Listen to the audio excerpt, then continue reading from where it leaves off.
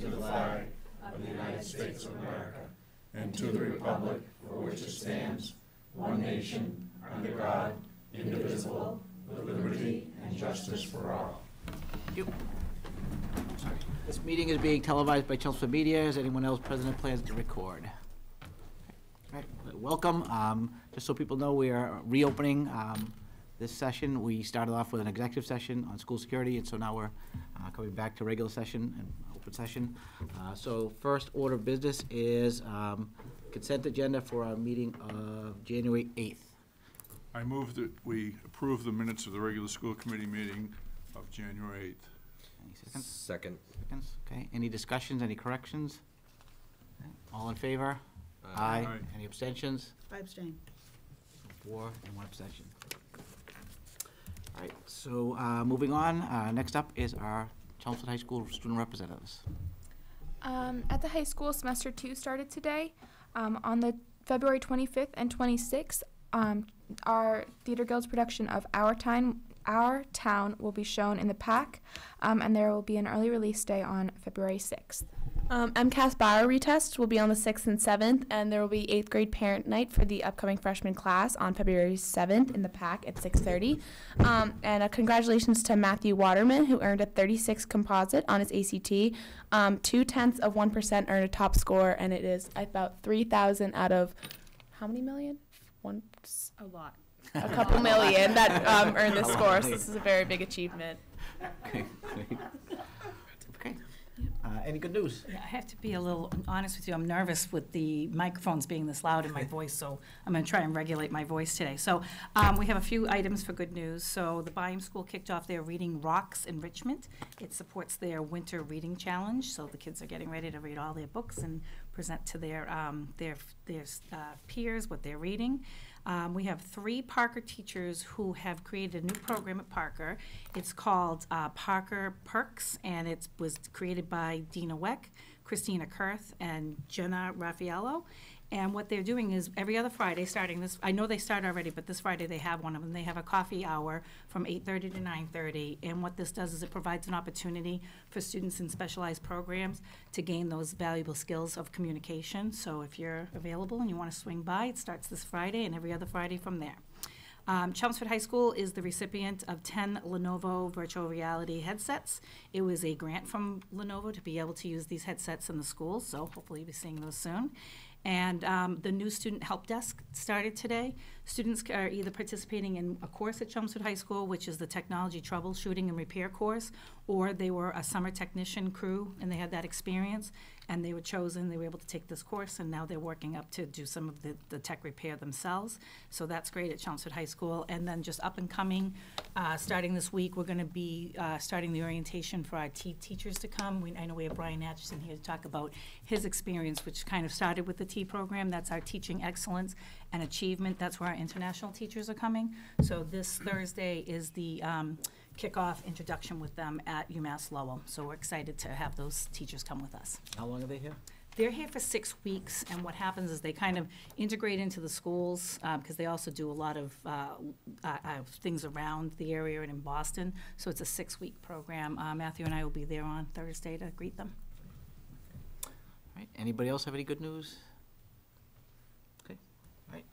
Moving on, we're into public comment. If anybody would like to come up to speak to the committee about any of the items on tonight's agenda, please come forward and state your name and address for the recording secretary. Okay. All right, moving on to new business. Thank you. Do you want to invite George and Terry? You can. Oh, okay. So we'd actually like to invite Mr. George Simonian and Terry, come on up from our Alumni Association. They're going to talk to us a little bit tonight about the Hall of Fame inductees for this year. Yes, we are. Welcome, you guys. More good news. Good All evening. I have is good news.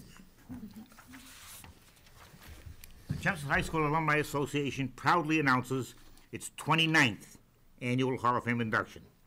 The ceremony will take place on the evening of the 23rd of March, 2019 at the University of Massachusetts Lowell Conference Center in Lowell. The program will include a social at 5:45, dinner at 6:30, and the induction takes place at 7. Those being inducted are as follows: Gail Mullen Bowden, class of 1979. Lauren H. Cochran, teacher. Maura Devaney Dua Asamoah, class of 1988. William Gillette Jr., class of 1989. Patricia Galvin McCafferty, class of 1976. Peter J. McHugh, class of 1964. Judy Merrill Metz, class of 1973. Michael G. O'Keefe, class of 1987. Louise Quinn Tremblay, class of 1962. The Alumni Association will also present its Lucy E. Simonian Golden Lion Award, which is given to an organization or an individual who has been an extraordinary supporter of the students of Chelmsford High School over the years. This year, the recipient will be Evelyn S. Thorne, and the presentation will be made at the induction ceremony.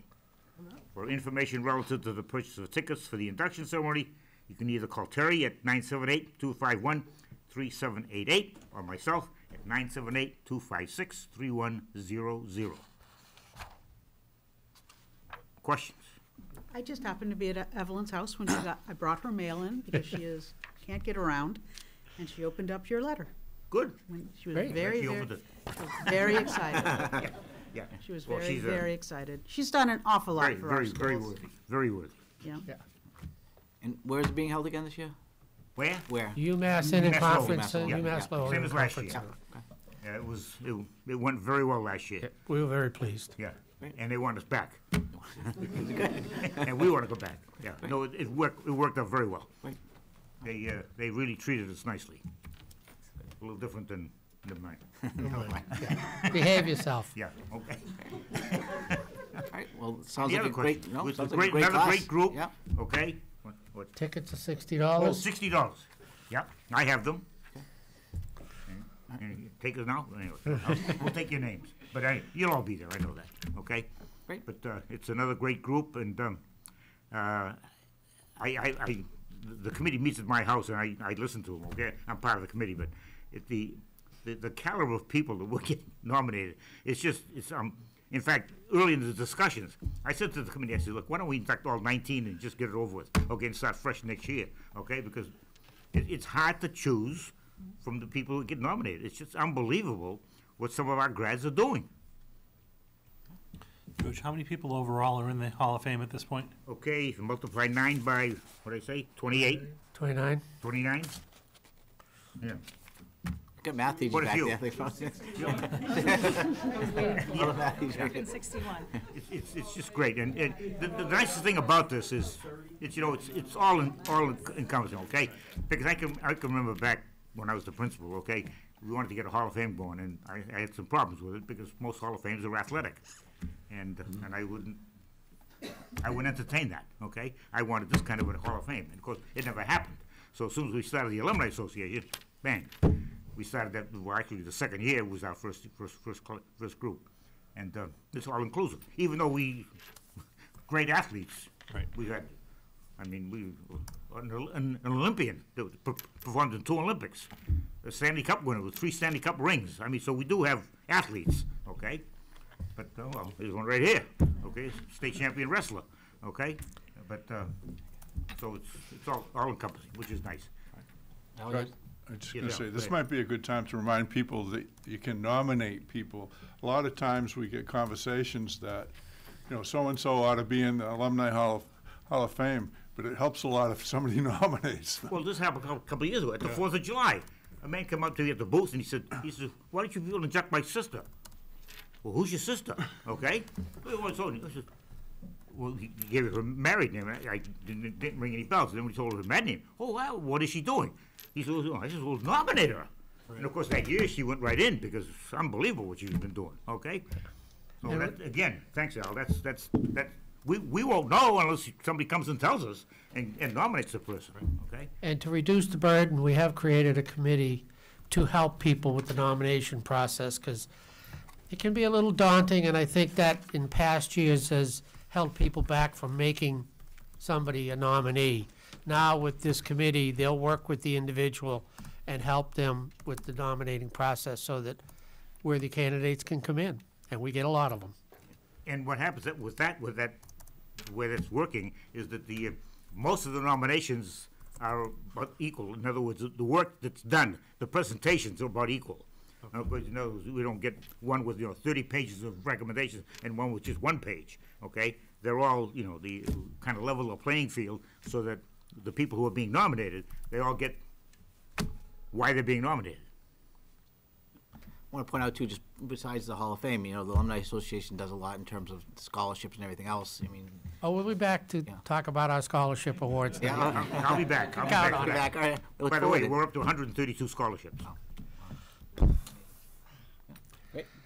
Good night. Well, Thank thank you you very much. very much All right, for, good to see you. Thank you for coming. having Thank you. us. Thanks for having us. See you there. Take care. 23rd of March. Thank you. I'll be there.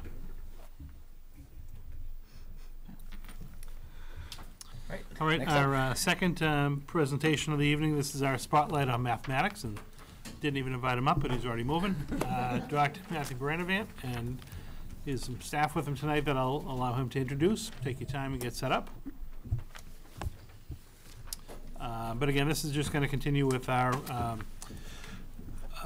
agenda where each school committee meeting, we either have a school come and present on what they're doing or a department talk about some of the work that they're doing in the school system. So we're excited to hear tonight about mathematics and happy to have you guys come. So thank you very much. Appreciate it. Thank you, Dr. Lang. I did get the head nod from Dr. Hirsch, so I was ready to come up. So tonight we're going to spend some time and discuss the mathematics. Thank you, Dr. Hirsch, Dr. Lang, and members of the school committee for inviting us to come here and present. I'd like to first begin by sharing a little bit of an introduction as to who we are. I am the Mathematics Department Coordinator, K-12, for the school district. This here is Dan Williams. He's a Chelmsford High School mathematics teacher. Next is Donna Foley, who's the middle school math coach within the district. Amanda Noble, 7th grade Parker teacher for mathematics. And then our elementary math coach, Ann Swisbin. And so we've come before you in previous years to give presentations. And what we try to do this evening is to not necessarily rehash the same things over and over again. Instead, what we're planning on doing tonight is kind of sharing some updates as to things that's been happening in the last couple of years. Spend some time talking about the mathematics philosophy for education, and then also talking about some hot button issues that might be coming up or have come up within our department, so you are made aware, as well as the people who are listening this evening to this video, as to what's happening within our department. So the first thing I want to share is the philosophy K-12 of the mathematics department, and there are 3 areas in particular. The first is that we really believe in the idea of conceptual understanding. We want to promote the idea of having students learning how to solve problems more than one way. As we heard in a question this evening, where there's a quick math question given to all of us, 29 times 9, to try to figure out how many people are inducted in the Hall of Fame. There's more than one way to do that. One of us, we just briefly talked about it, said, let's do 30 times 9 and then subtract 9. You could do 29 times 10 and then subtract 29 from it. You could break it up a variety of different ways. And our mathematics curriculum and instruction really tries to promote solving problems more than one way, because if you do that, you really build on conceptual understanding as opposed to just trying to memorize something. Memorizing negative b plus or minus the square root of b squared minus 4ac all over 2a really doesn't help our students. We want them to know and understand the quadratic formula. The second thing is we really want to try to promote joyful mathematics within the district and within our classrooms. Within the STEM field, the science, technology, engineering, and mathematics, 3 out of those 4 we often see not necessarily in Chelmsford, but as a United States of America, those areas students really enjoy learning them. And then you have the ugly stepsister of mathematics. And so what we want to do is really promote joyful learning, where the experiences and activities that students receive make them want to learn the mathematics as opposed to just being forced to do that. So that's our K-12 philosophy as well. And finally, the idea of growth mindset. And Amanda Noble, a 7th grade Parker teacher, will be spending some time talking to you this evening about growth mindset and what we are doing within this school district for students and our teachers to really promote growth mindset as our learning experience in the classroom. So I'll now turn it over to Dan Williams, high school math teacher, who will share a little bit about what exactly we are doing at the high school level. Thank you. So my name is Dan Williams, and I'm a mathematics teacher at the high school. I currently teach geometry and trigonometry. We have 18 teachers in the high school math department, and we've had the same teachers here for 4 years. We haven't had any change, so we have a great crew and really all get along very well. First off, the picture on the left is our high school mathematics scope and sequence. It shows all the different courses we have and all the different paths. There's a lot of options for our students to go through. Whether you're want to take AP classes, we have AP Calc AB, Calc BC, Intro to Stats. We have 2 AP Computer Science courses, all the way through college prep or remedial math. We have something for everybody, and we really can suit all their needs. One of the courses that we just added in this year is called Quantitative Reasoning. It's taught by 2 of our teachers, Zach McIntyre and Matt Whitty. It's a 2 separate semesters course. So one semester you have Zach McIntyre, one semester you have Matt Whitty. And it's really interesting because it's a little bit more real-life mathematics, and it's something kids have really enjoyed so far. The part that Zach teaches, it focuses on stocks, car interest rates, inflation, personal finance, and budget. And the part that Matt teaches is about being like a realtor, and you're researching home market data analysis to make conjectures for logical progression of market trends, calculate mortgage rates and loans, calculate commission percentages, taxes and proration, escrow, closing costs, down payment, and residency budget. So it's been a really nice addition to our scope and sequence. You can see up there our new textbooks and curriculum for math courses. Our core classes in general have all gone over to Big Ideas Math, which is in line with our middle schools. And it's really helped put us working through nicely and not rehashing the same material or teaching it different ways. It's made us as a department much more streamlined and efficient. And then even courses that didn't go to Big Ideas, we've reworked the curriculum and made it all fit in nicely.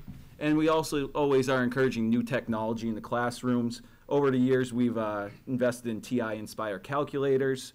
We use different websites, such as one is IXL.com, which is great for skill-based practice. Another one is NoRe.com, which you could almost, it's like, think of it like Khan Academy, but you can make it more how you want it to be, put in exact videos, create the class that you want to be. Many people are using Eno boards or Apple TV, integrating Google Classroom into our classroom as well. There's a new club this year called the CHS TED Ed Club. And this club, although not limited to mathematics, there's a new club at the high school run by Matthew, in which students are working to give their own TED Talk at the high school this spring. So a really exciting club. We also have a math team that is coached by one of our teachers, Catherine Delamis. We have 20 members in the club. Every week they have a practice, and they work on problems and concepts for these math competitions they compete in. They compete in the Greater Boston Math League and the New England Math League. There's one event each month that they compete in. And throughout this year, we have come in second place in each Greater Boston Math League event so far. So doing really well this year. And lastly, we're preparing for the new MCAS. It's going to be the first year that the high school takes part in the new MCAS. That the curriculum has changed a little bit for, and it's all based on computers. So going to things like those IXL and NoRe that I mentioned before has helped prepare our students to be prepared for this MCAS, and just reworking our curriculums to meet all the new needs for the MCAS versus the previous ones that we've done before. Thank you.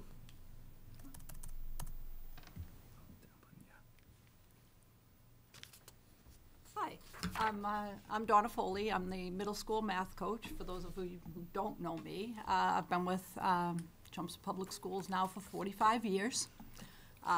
And it's a great length of time. It's a wonderful, wonderful job. I've been a math teacher at the middle school and high school, math coordinator, and now working as the role of math coach. A very exciting role. As all of you know, in 45 years, mathematics has transitioned from just doing arithmetic to teaching mathematics. Teachers, our marvelous middle school teachers, have transitioned with us. Many of them have gone to multiple workshops and take lots and lots of different math classes to move along with the curriculum. As Dan stated, we use the Big Ideas Math starting in grade 6. It dovetails into math expressions, which Ann will talk about in a little while. And it's very nice that the Big Ideas Math carries from 6th grade through the high school.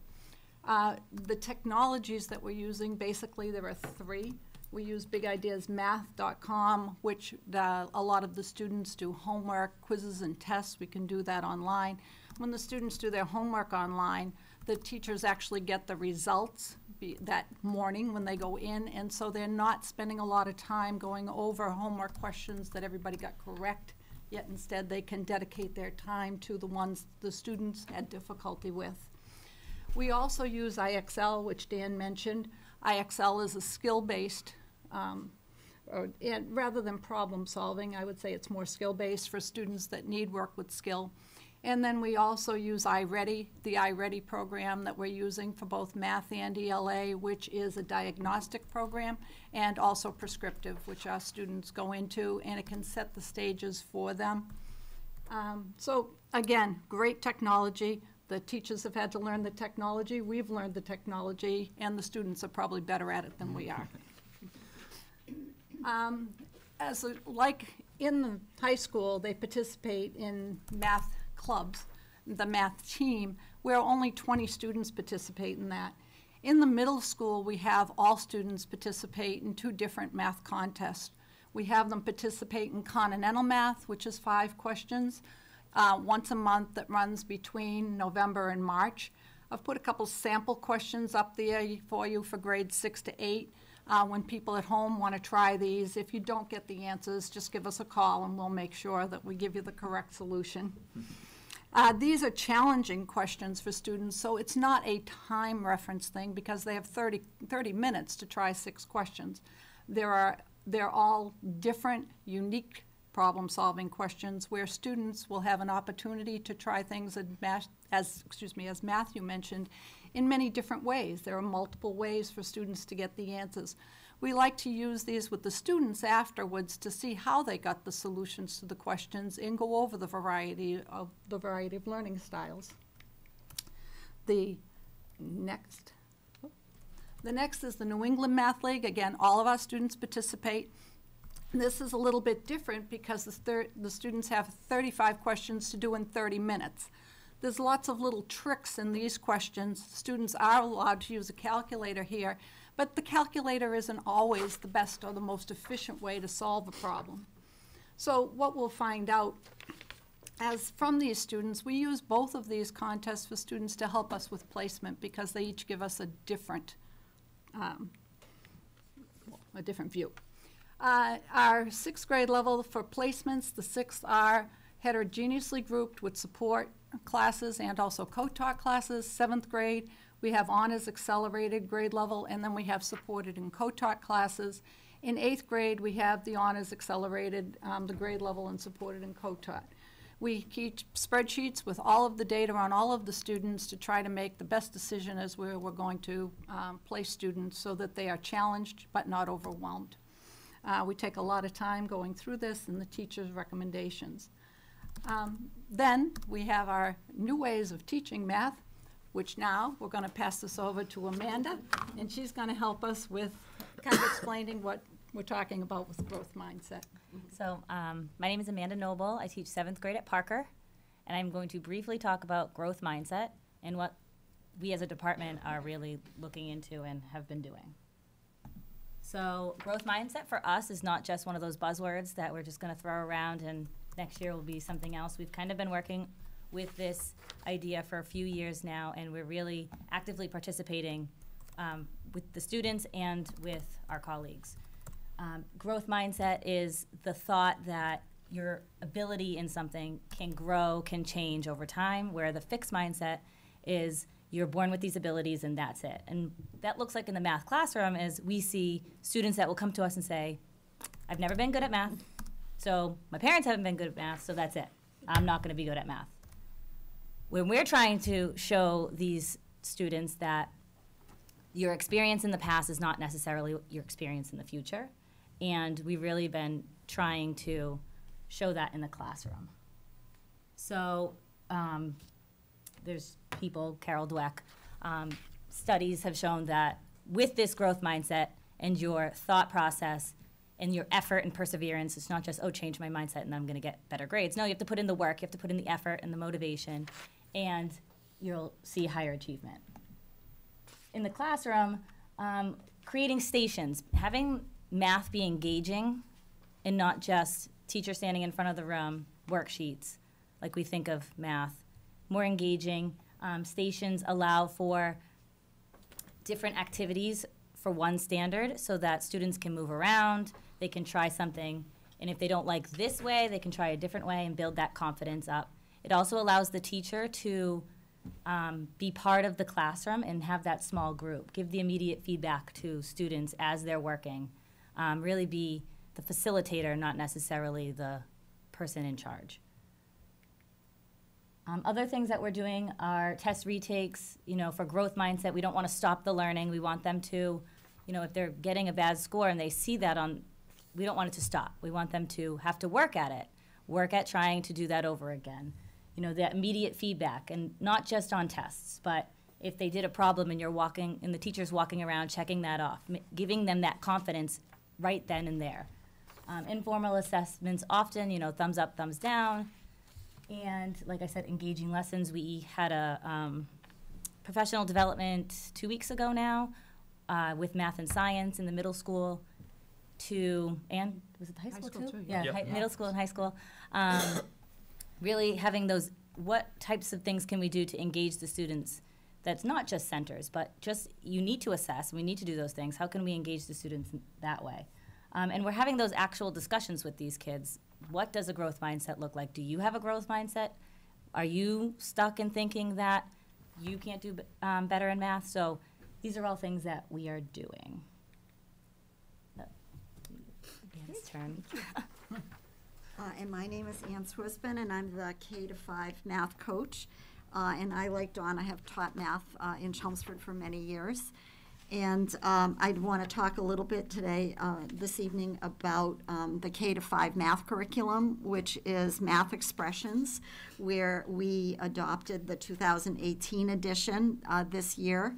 And unlike some programs that are out there that come out with a new edition, they might change the cover a little bit. They actually, the Houghton Mifflin Harcourt, who is the publisher, actually sat down with teachers and got feedback from teachers all over the districts that they work with to look at the program and say what could be improved. It still works with the Common Core standards and the Massachusetts 2017 Massachusetts math frameworks. It still works with the standards for mathematical practice. It has all those wonderful things that everyone here just mentioned about using multiple strategies and representations, children talking about the math process, talking about the problem solving with the teacher and with their peers. There's a lot of problem solving. It's not just arithmetic anymore. It's problem solving. It's flexible thinking. It's how do you represent an answer with a mathematical model, be it a picture or an equation. There's a technology involved that was updated. There's fluency practice that students can go to in school, in the computer lab, or at home. There's parent letters that get sent home, or parents can also access them online to find out what are the students learning in this particular unit, because often what a parent will say, well, that was not how I learned it. That's not how I learned subtraction. I learned it with borrowing. And we don't talk about that anymore.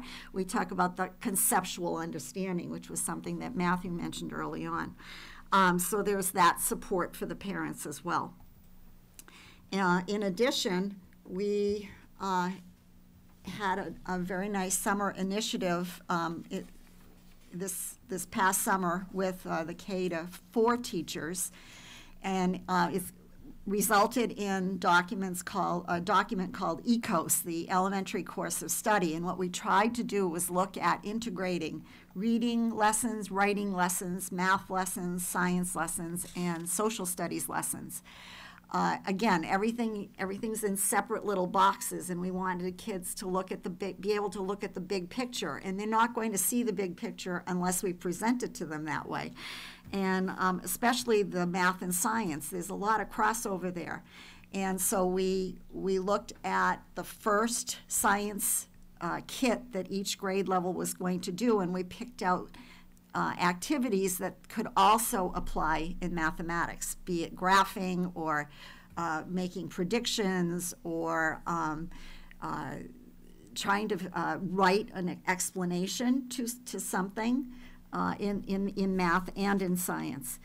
And then that led us to looking at some other kinds of problems, some practical problems that really engage the kids. There's not just a worksheet with 20 or 25 problems to get the, quote, right answer.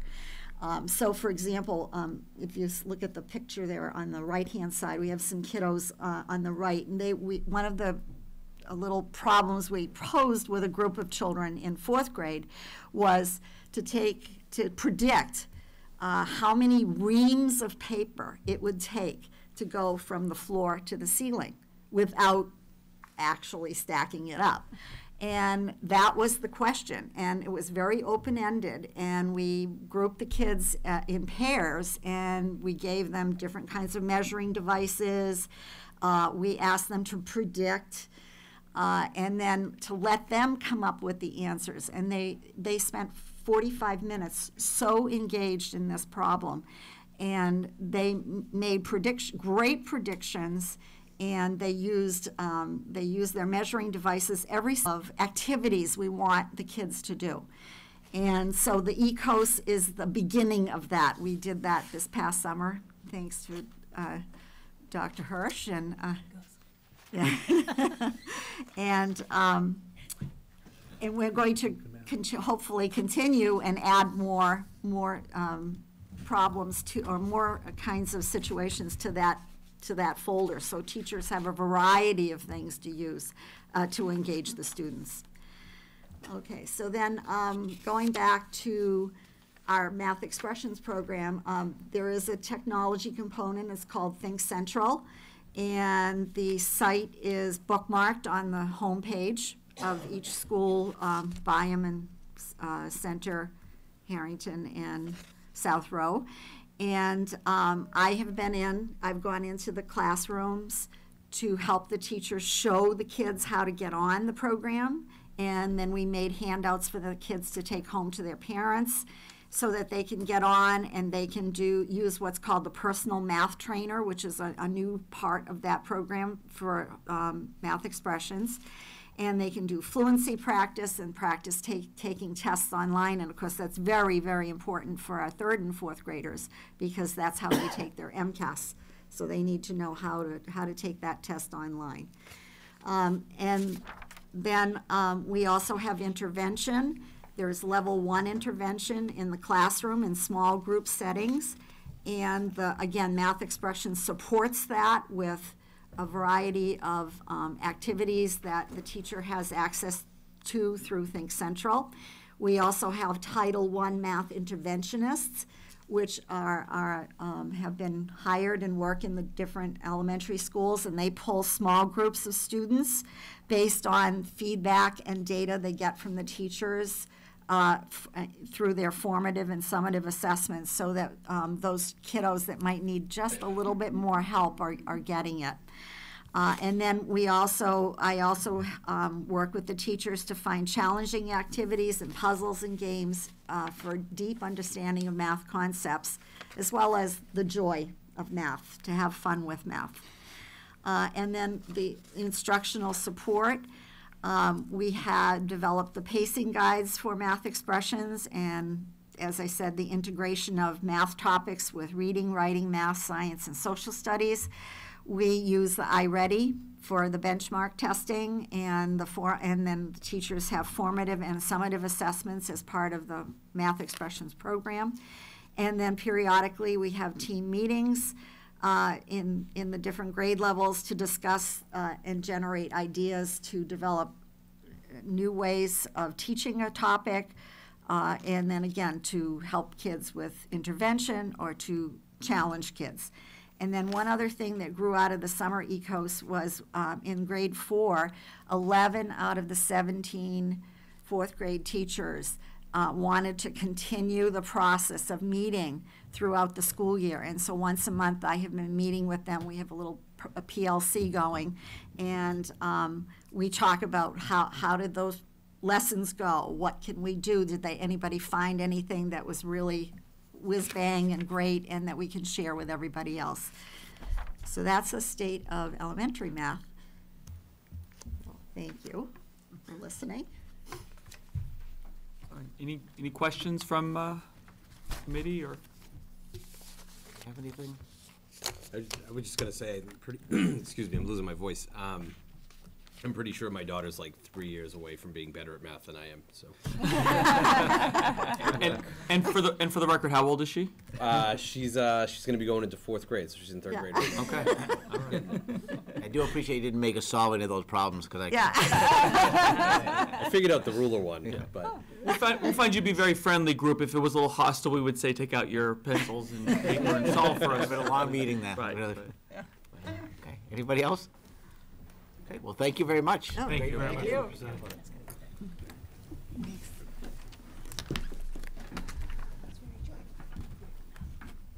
had that support when I was in school. I know. Sure, Son it's had great, you know. Needed more of a growth mindset. Thank you, everyone. It's the evening of presentations. So next presentation this evening, I'd like to invite up Brian Atchison, who's a teacher at the high school.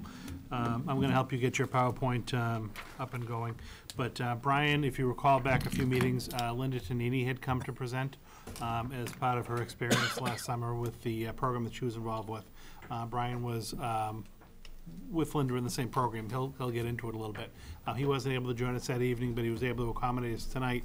So we wanted to be able to have him in and to hear about your experience, because it's really, I think, cool and exciting, particularly with the teachers coming as well. Kind of gives that different perspective. So I don't want to take away your presentation. I'm going to get your PowerPoint up right here for you. Right. But welcome you this evening to share your thoughts with the school committee. Namaste, and thank you for letting me come. And good evening. And I'll wait till he gets the presentation up. Yep, I'm getting you there. Only because I don't remember what I put in it.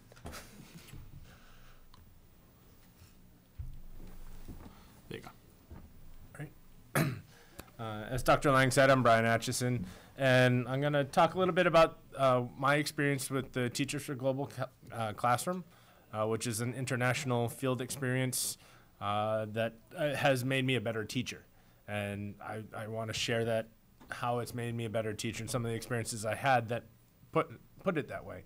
And I'm also going to highlight a little bit about the Teachers for Teacher Achievement and Excellence program that will be joining us in the very near future.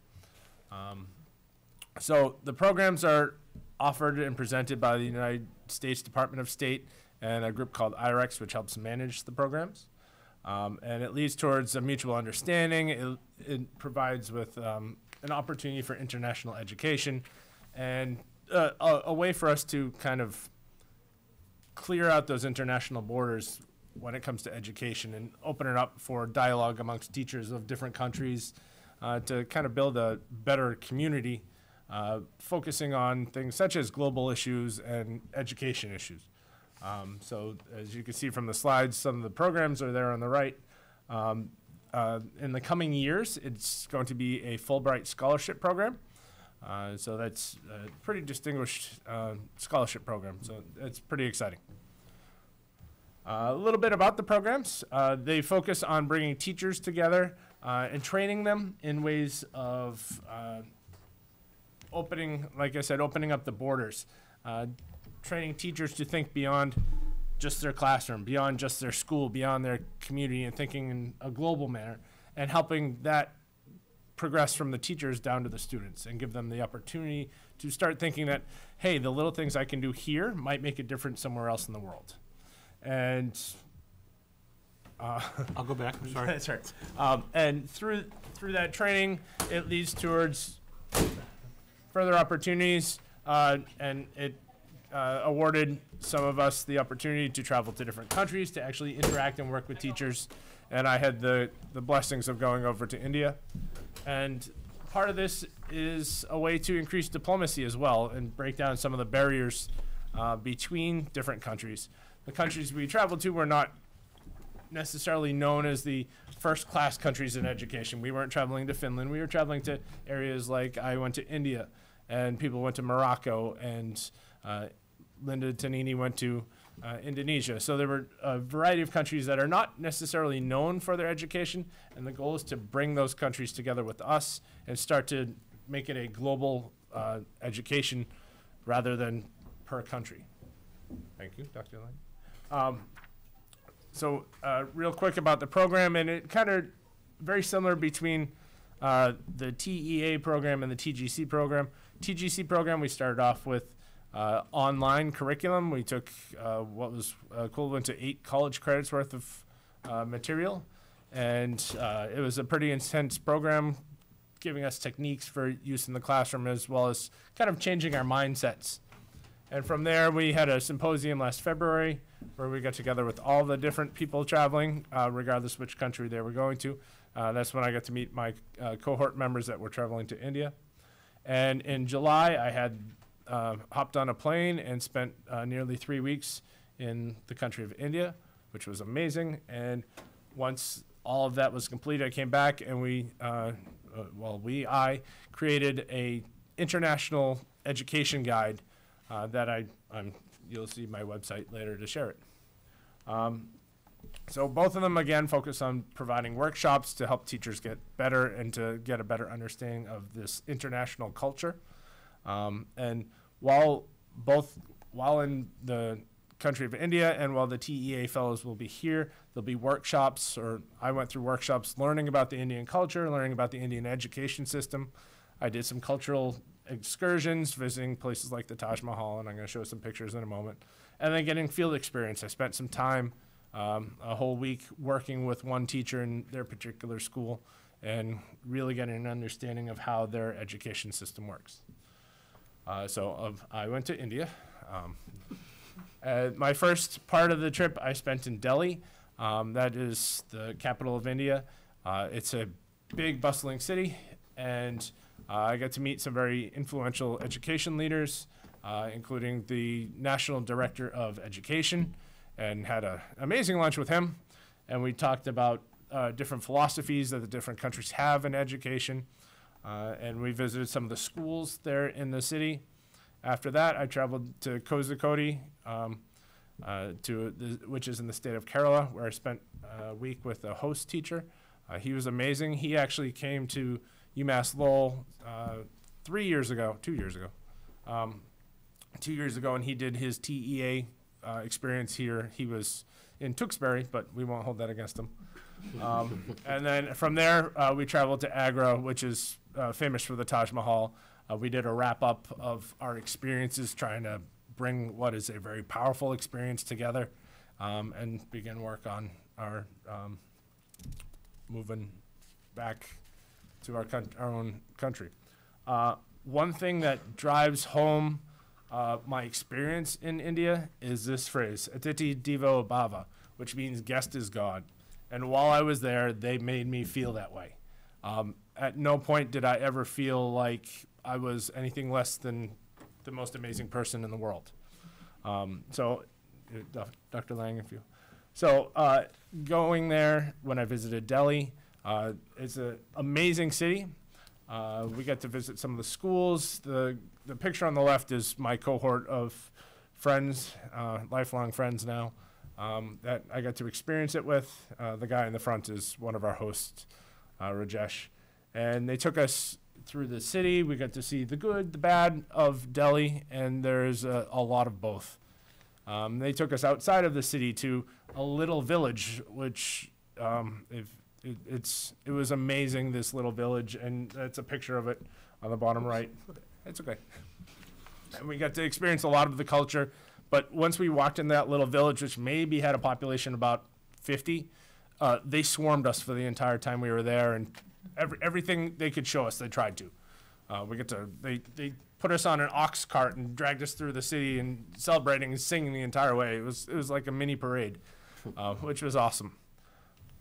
After that little village visit, we also got to visit some of the schools. We got to see some of the best and brightest students India had to offer in some of those schools. As you can see, their amazing yoga talent in the right, There's the director of education for the nation there talking to the teachers and the students.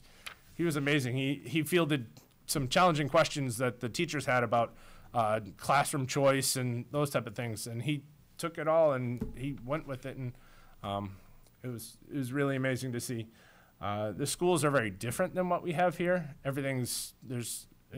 I would describe it like you would think a California school, no hallways, everything's kind of outdoors, there's no doors on the classrooms. The education style is very different as well. It's a lot more, what are you going to do to get me to pass this test? And it's not teaching the student the whole meaning of being a human. It's, if you want to get a better life, you have to pass the test, memorize everything I tell you, which is unfortunate. And they are trying to make changes to it. And I think that's where this relationship that I've built with my fellow teachers is coming along. But it's countrywide, and so it's going to take a while. So visited those schools in Delhi, high schools, elementaries. They were all amazing. The kids put on amazing performances every time we walked in, and they always fed us food. Everywhere we went, there's meals. Some of the cultural places in Delhi, I got to see Red Fort, which was a monstrous fort that from the 1400s, 1500s, all the way up into the 1700s. It was an active fort.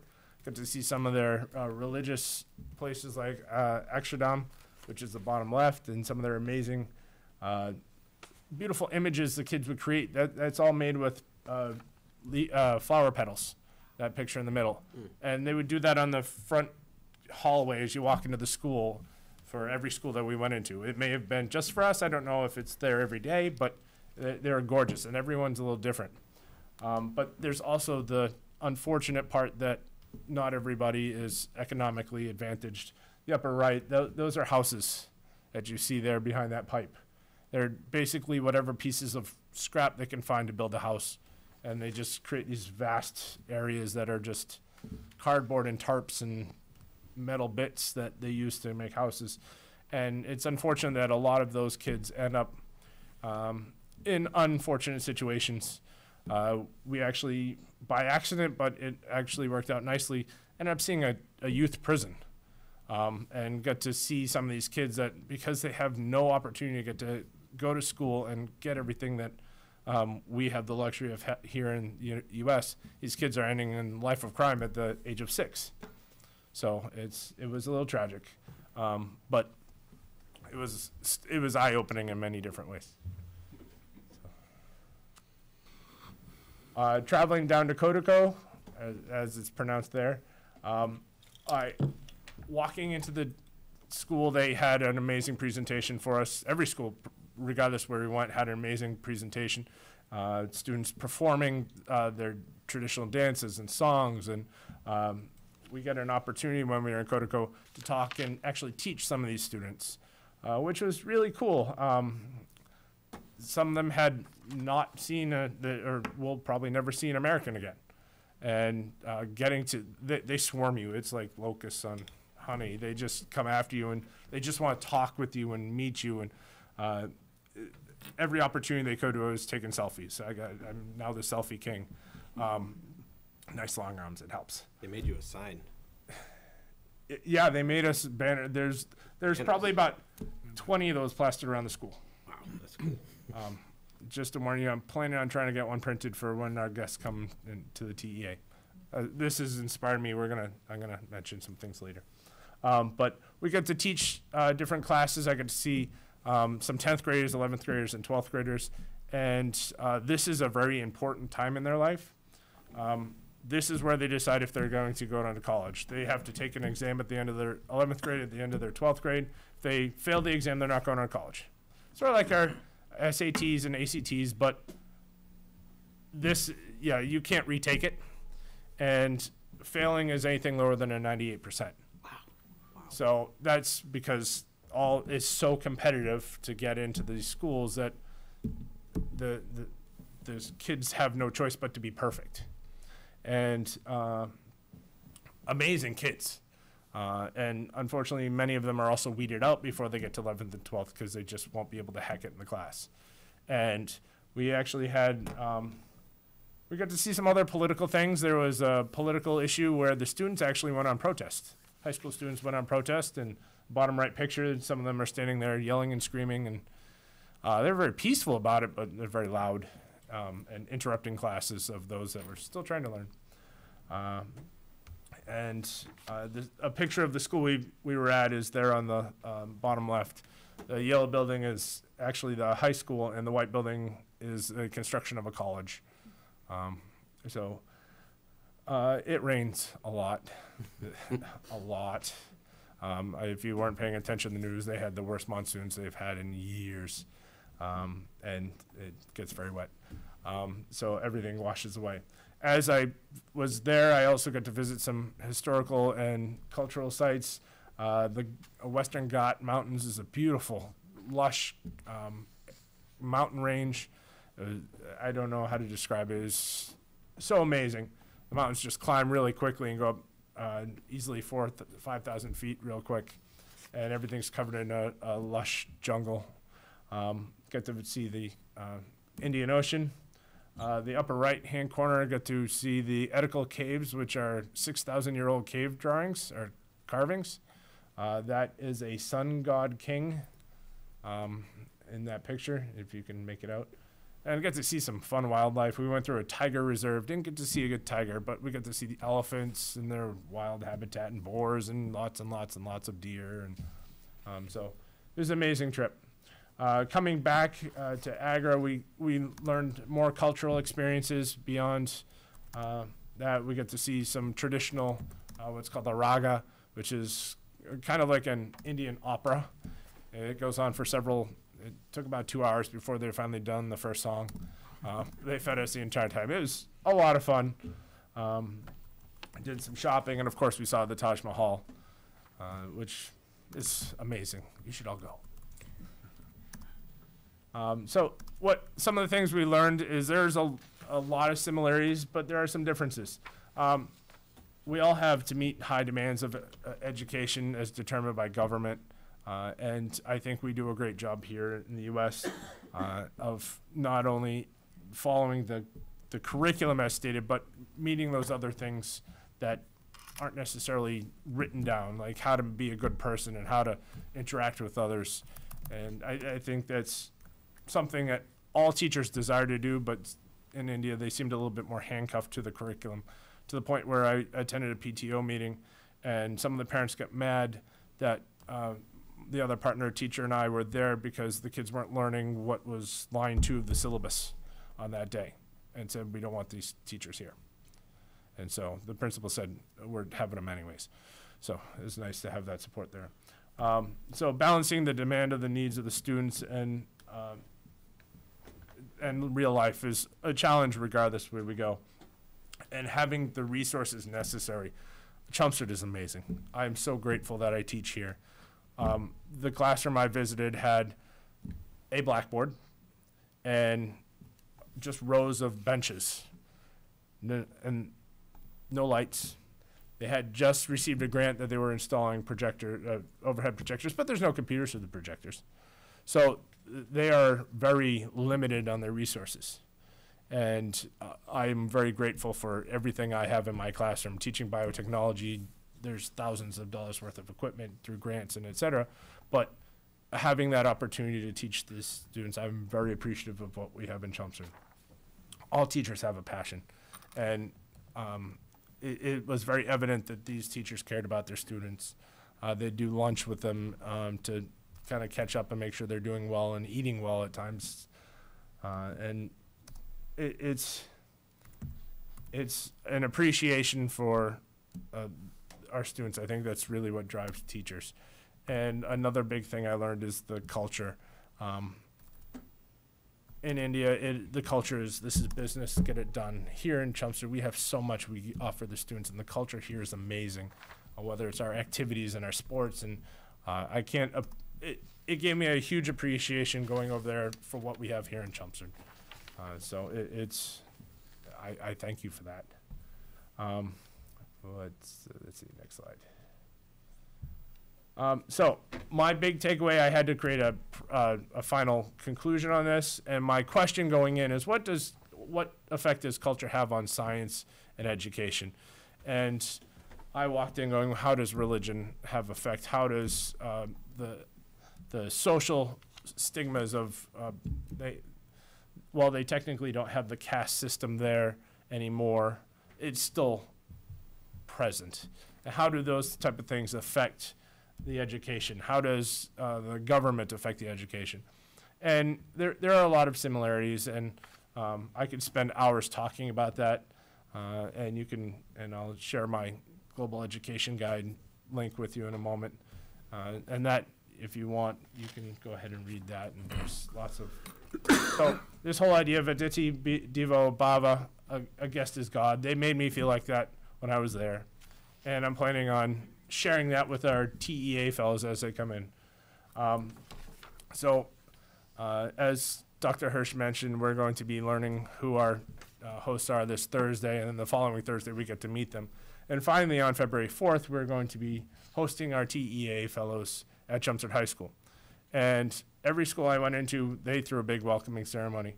And the 5 members of this year's Chelmsford High cohort, we're planning one of those as well. And we'd like to invite all of you. It's going to be nice, bright and early, 7:19 in the morning on the 4th. And we'd love to have you come and greet people. We will have 5 international fellows. Don't know what countries they are from yet, but there's could run the gamut from Cameroon to Ghana to India to all over the world. So we'd love for you to come and greet them. We're going to try to get some of their performing groups, maybe the a cappella groups or the band to welcome them as well. And if any of you want to say a little welcome, we'd love to have you participate in that. Feel free to email me. And then some of the things we're going to do, of course, they're going to be visiting for 5 weeks on Mondays. And feel free to stop in on any of those days if you ever want to chat with them. They have amazing stories.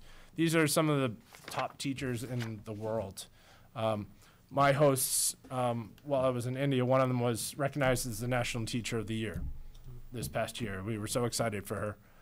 And these are the kind of people that are coming over to us to learn how to become more accessible for the students and to improve their own education. So if they're treating us as one of the marks to follow, it's amazing.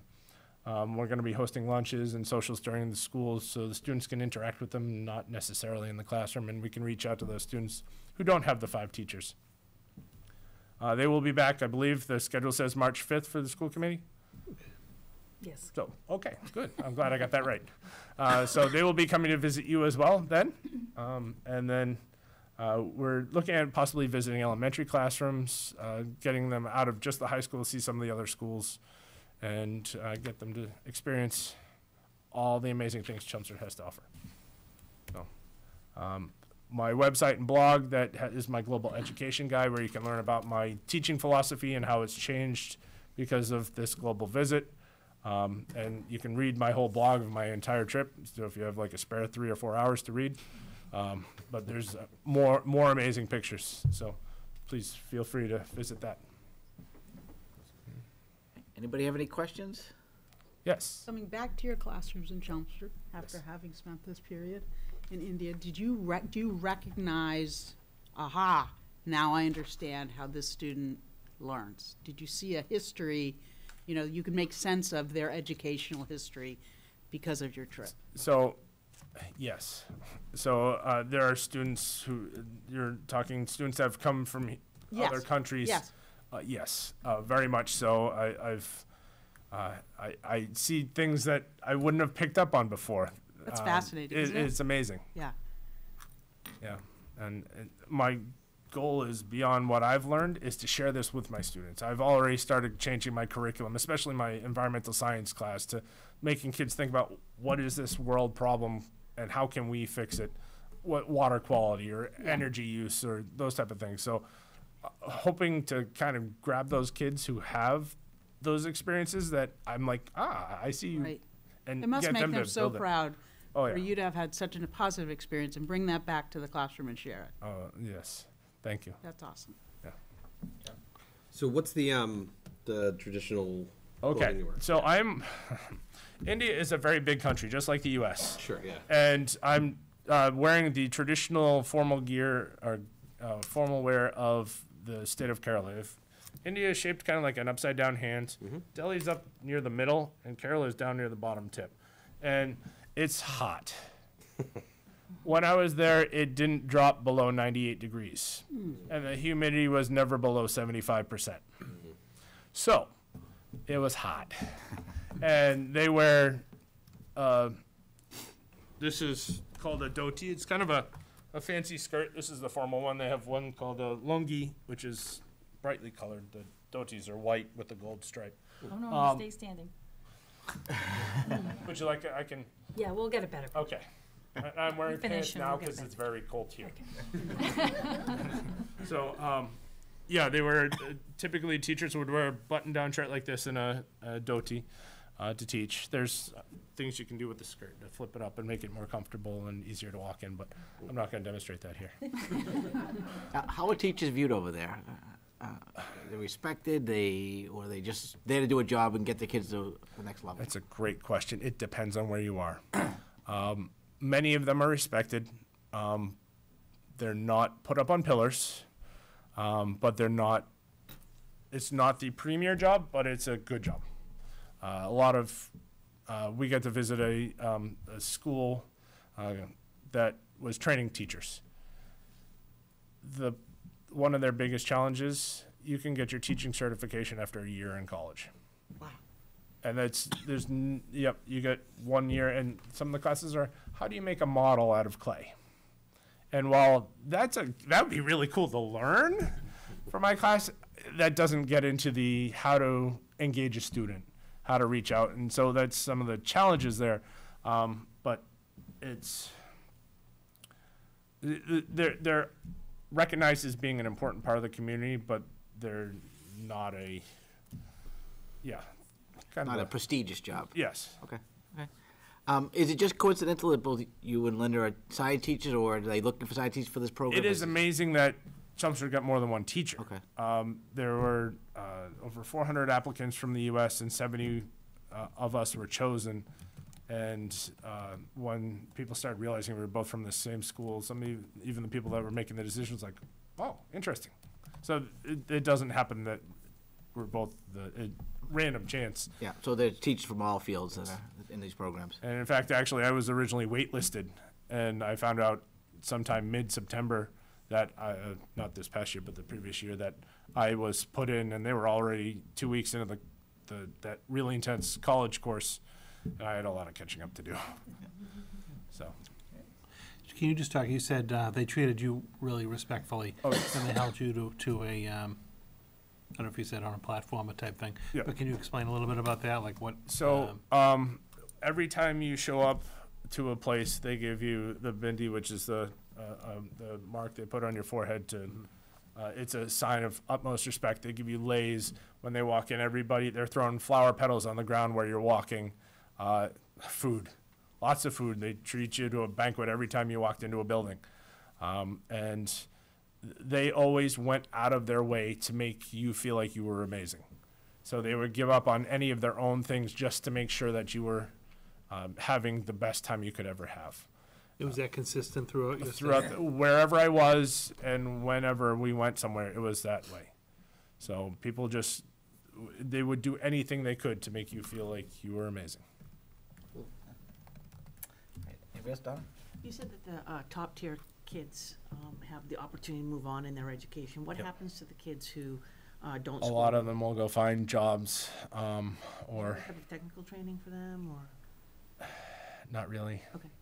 A lot of it becomes hands-on. I'm going to go find a plumber they don't really have plumbing, but they'll go find somebody to kind of apprentice under or figure out some way to help out the family, whether it's gardening or working in a store. Yeah, there's not a whole lot of training for those who finish high school but don't move on to college. Those that do move on to college, it's 100% free, all the way through PhD. Just one thing you said before they get to like 11th and 12th grade, you had mentioned, I mean, they've actually like weeded children out of the school system entirely. Yeah. So in the school I was, at 10th grade, they're kind of like, all right, you're not going to be able to cut it in 11th and 12th. You might want to go consider doing other things. So, yeah. 11th and 12th grade are almost like a junior college. So it's like some real Hunger Games stuff right there. I'd say probably maybe 20 or 30% of the kids end up dropping out at that 10th grade and not moving on to 11th and 12th. They still get like a completion after 10th grade, like a sort Right, of like but they don't. They've actually moved people out of. There's people gone out of the school system. Yep. That's incredible. Okay. Makes you appreciate our system. Oh, yes. I'm a fan. That's why I participate. Right, anybody have anything else? Did you notice, other than the college application, test, Yep. is testing a big part of their system? Yes, that's part of the reason they figure out how to weed people out. It's From elementary school elementary, elementary not so much. Elementary, they're just very closer to what we have here for elementary. But once they start hitting those later years, it becomes, I'm going to lecture, you're going to listen, you're going to study at home, you're going to take a test. Okay. And the test, you fail the test, it's nice knowing you. You'll find in many of the countries that there's comprehensive exams, and they usually start like what we consider sixth grade here. Yep. And that helps them decide what next school they're going to go to sometimes. Because some areas like, it helps determine which school. So one of the schools I visited in Delhi was the top school. And that's the one you saw the director of education, because that's his pride and joy. And you had to get like a perfect score and have excellent marks and have a rich parents to get into that school. And then there's other lesser schools that you could still go through and still do pretty well. It's kind of a tiered school system. What kinds of things did they want to find out about this place? There are lots of good questions. There was one school I visited, they wanted to know all about our curriculum and all about teachers and how we interacted. And then there was other ones that are like, what's the food like? Do you all eat, they all thought we ate Chinese food for lunch. I'm like, no. Yeah. Sometimes. Yeah. So they want to know about the food and what some of the activities that the students would do. I brought along with me some slides sharing some of the great activities Chelmsford High does. And they would ask questions about those. The questions varied. Do they have misconceptions for movies? For movies? They have movies. So the reason I ask, and sometimes you get questions about cowboys and guns. We got guns. Yeah, we have guns, but. There's a lot of misconceptions out there. I mean, even the T fellows that came last year, they did not believe that we had American flags in our classes. They thought that we made that up. And all of a sudden they were like, you guys really do, and you stand up and you do the Pledge of Allegiance. So they don't understand some of the nuances that happen. Same with us.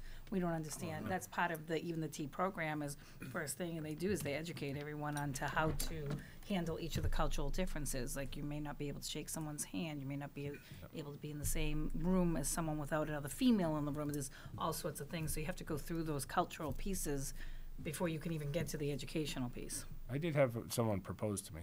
You did? Interesting. Yeah, a high school kid. I was a little weirded out by that one, but. You said no, right? Yeah. Very happily married. Ask, yeah.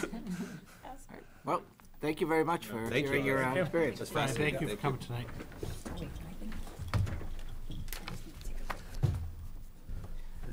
Continuing on with our presentations. Presentation number 4. So we actually have Bill Silver, our technology director, and I know there's staff and parents from the district as well. Bill is going to provide us with a, he's going to provide us with a little update on technology.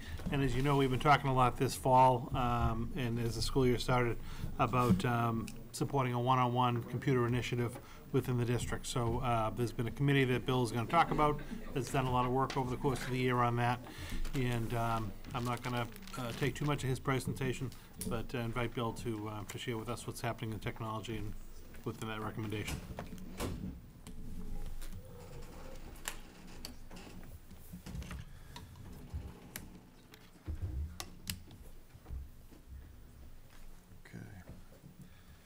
Thank you, Dr. Lang. School committee, thank you for allowing me to present tonight.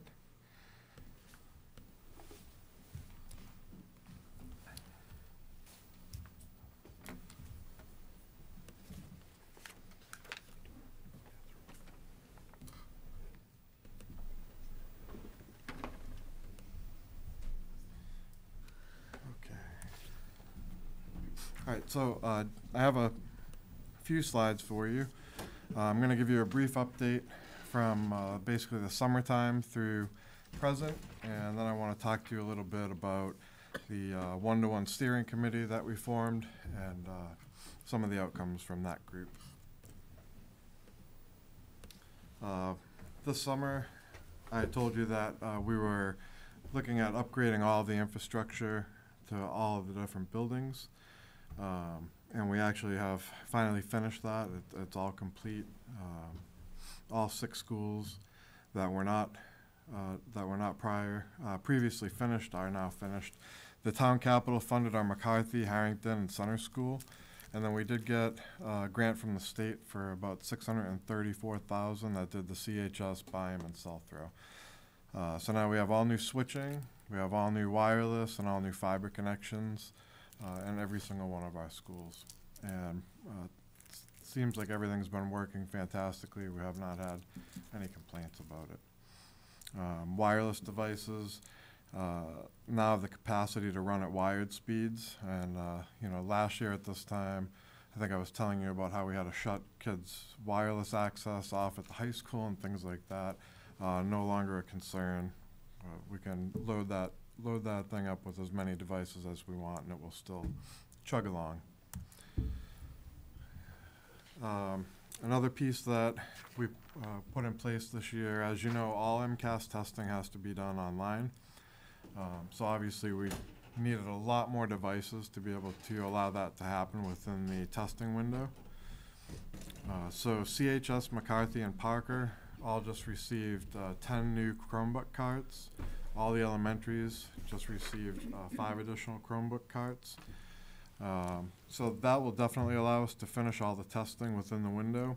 And I saw an email from one of the middle schools, and they went from testing around 27 days down to 11 days. And you know, hopefully with the start of a one-to-one initiative, we can actually get that down to around 4 days in the future. And that's a huge difference. Now a building doesn't have to be on basically shut down the whole time everyone's testing. We can kind of bang it out and move on with our curriculum. Okay.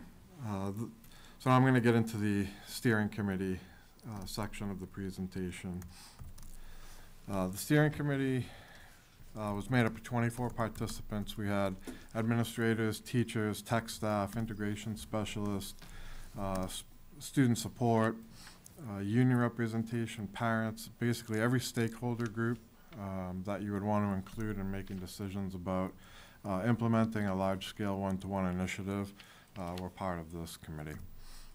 And at the end of the committee, basically we have generated a comprehensive document that will be more of a reference guide for administrators, teachers, students, and parents. And the guidelines that we follow are actually ISTE topics, and you know, one-to-one initiatives aren't something that are brand new. We're not the first district to embark on something like this. So obviously there are some things that successful initiatives have shown, and these are the topics that we followed. These were the topics that we covered. Obviously, we needed a shared vision so that we're all on the same page about what we were trying to accomplish with the one-to-one initiative. And then things like equitable access, adequate funding, personnel and tech support, empowered leaders, professional learning, instructional framework for curriculum, student-centered learning, feedback and evaluation, engaged communities, and then the policies that go along with those. And I'm going to take you through each one of these pieces as quickly as I can. Probably in your packet, I won't read you the whole thing, but there is a copy of our shared vision. You know, and this probably it's one of the main components of the work the committee did, because it's really where you state everything that you want your one-to-one initiative to be about, or even technology in general to be about in the district. So this took several weeks to actually craft, and we went back and forth, and everyone had good input into this, and I feel like at the end of the day, the group really came up with something that was valuable and will really drive the one-to-one implementation.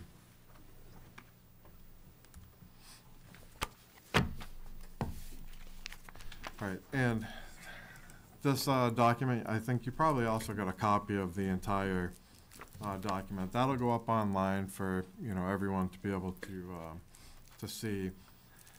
And each one of these sections probably has a page to 4 pages of various information. So I'll just give you the highlights.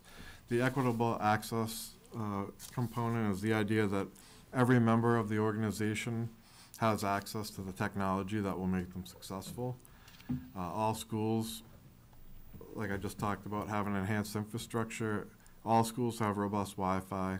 All schools have high-speed internet access, and that'll also be something that we're looking to upgrade this summer. And all schools have access to digital resources for learning. And with the upgrades to the infrastructure, it put us a couple years ahead of schedule. Originally, I thought we probably wouldn't be at this point where we could deliver a one-to-one implementation, probably until 2021, 2022. But we're ahead of the curve now, and all of these things are available to every staff member, every student.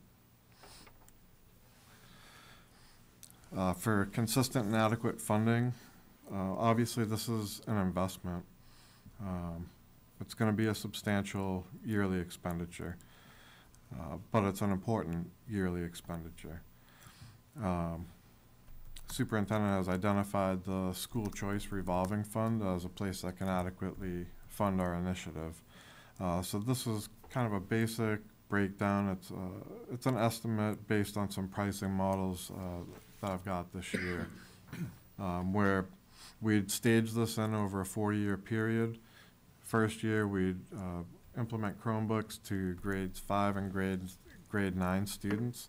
That would cost us around $56,000, and we would do that exact same thing for 4 years and just keep leasing those devices.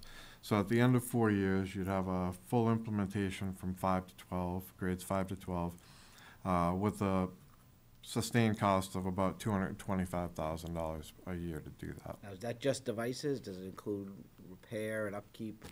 That's just devices. The plan that we discussed with the steering committee, there are some things we definitely can repair on Chromebooks, but we're not talking about $1,000 laptops. These are like $250 devices. So there's some things that it's just not worth it to repair. Just to get the part, you could almost replace the device for. So our plan will be to lease an additional amount to what the actual student population is, and then we'll go with a practice of just a swap out. And if we can fix the unit that we got back, we'll certainly do that. And if it's beyond repair, then we'll lose that unit. When you talk about the $225,000 as being for the devices, will that include everything that's going to go on it in terms of what the kids will need in order to be able to effectively use it in the classroom? Yeah, well, that's the beauty of the Chrome devices. There are no applications to be installed on it. Everything is basically browser-based. There are some extensions, and there are some apps like you see for phones and things that you can install. The vast majority of them are free, and the students will only be allowed to install the ones that we approve for installation. So basically anything they need can be accomplished with just that device. And just a quick follow-up to that. Would that include things like, I know that there's some music software that kids need for homework. Would that include that, or would that be something separate that we would have to?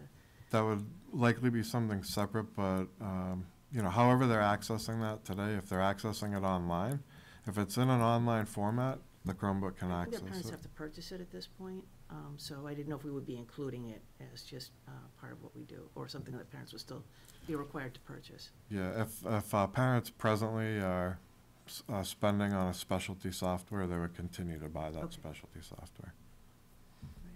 And things like graphic arts classes and things like that, that would all, would we have to do anything special for, that for their devices? So a lot of the graphics art classes utilize the Mac platform. Okay. They'll still need to utilize that in their classroom.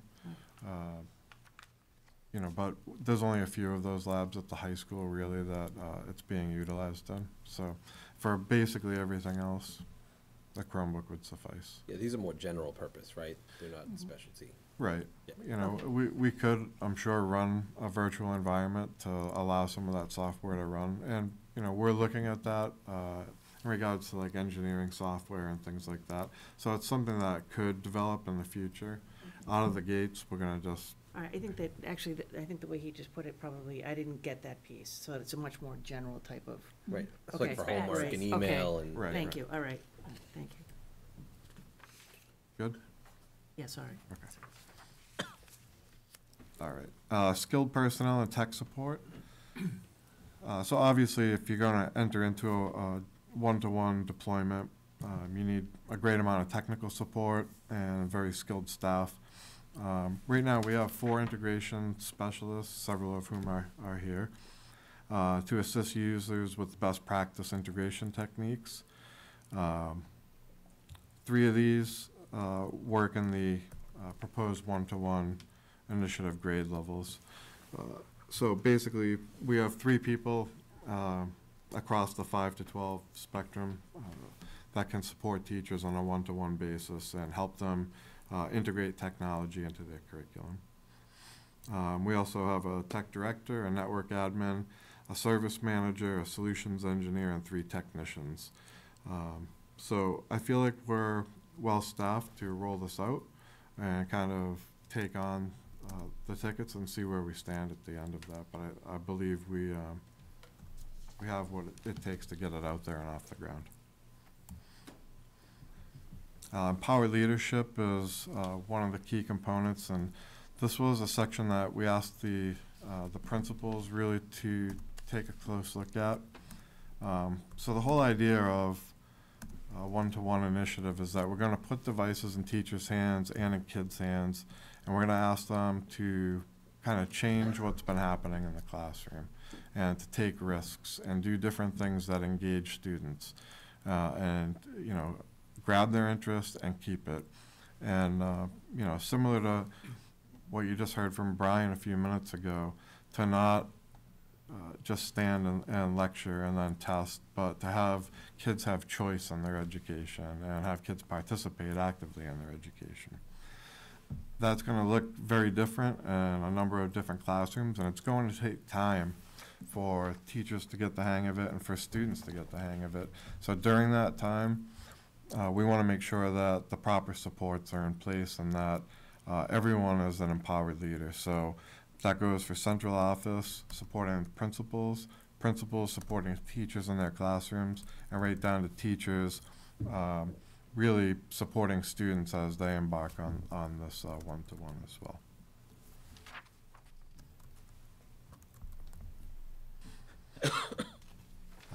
Ongoing professional learning is a key component to this initiative. And this is probably the one that, obviously teachers were very concerned about. They want to make sure that they have the skill set built so that they can deliver the quality instruction that we know that they can deliver using technology. So this is something where, we don't just give them one PD class and then sort of turn them loose.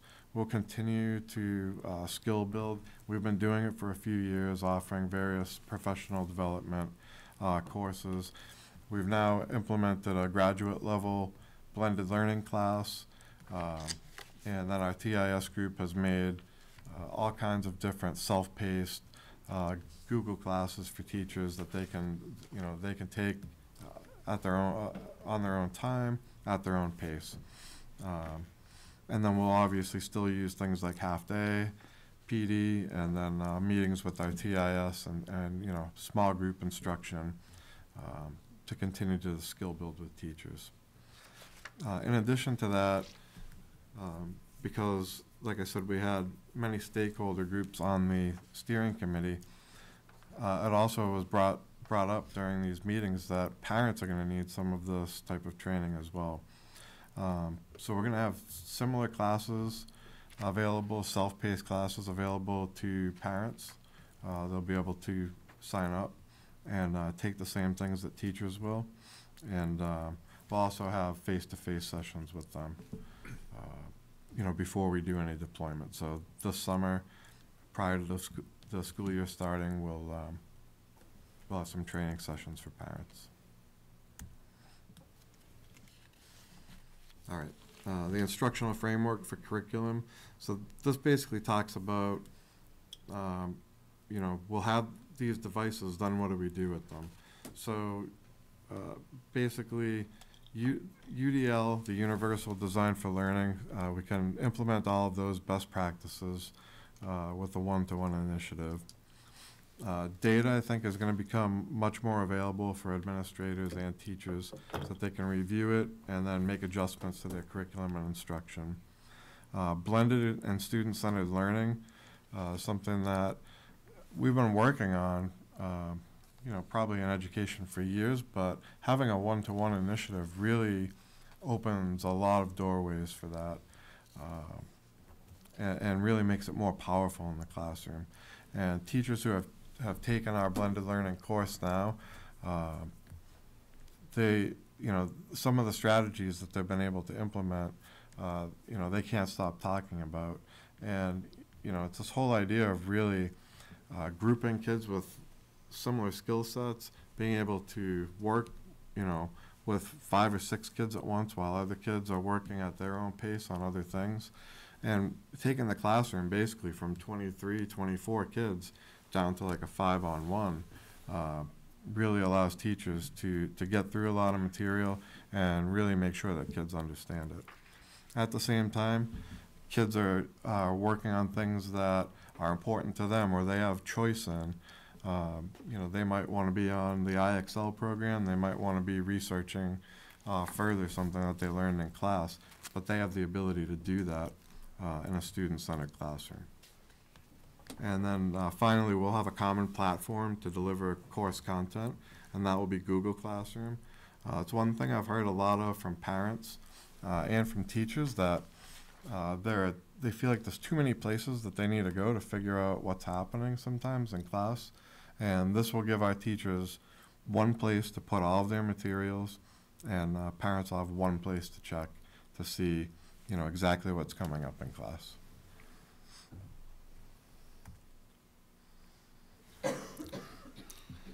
Student-centered learning, I just touched on it there, but this is the belief that learning moves students from passive receivers to active participants.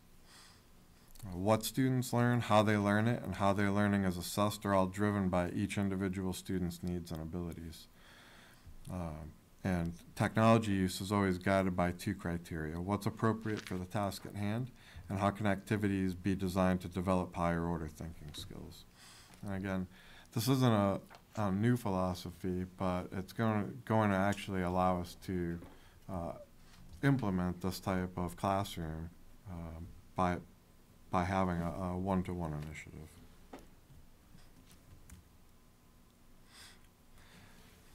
The feedback and evaluation component, obviously you have to assess what you're putting out there and figure out if it's working, if it's not working, what components are working. So that's going to be a crucial piece. And the way that the steering committee decided we should do this is to survey teachers, survey students, survey parents, and survey administrators through Google Forms. And these are things that we actually need to build. So my hope was next year during some of the professional development time with the 5th and 9th grade teachers, that some of that will be used for actually building out some of the question sets, because then they'll have an idea of what they've seen and what they want, what do they really need to learn or hear for feedback to evaluate what the one-to-one implementation has achieved or not achieved.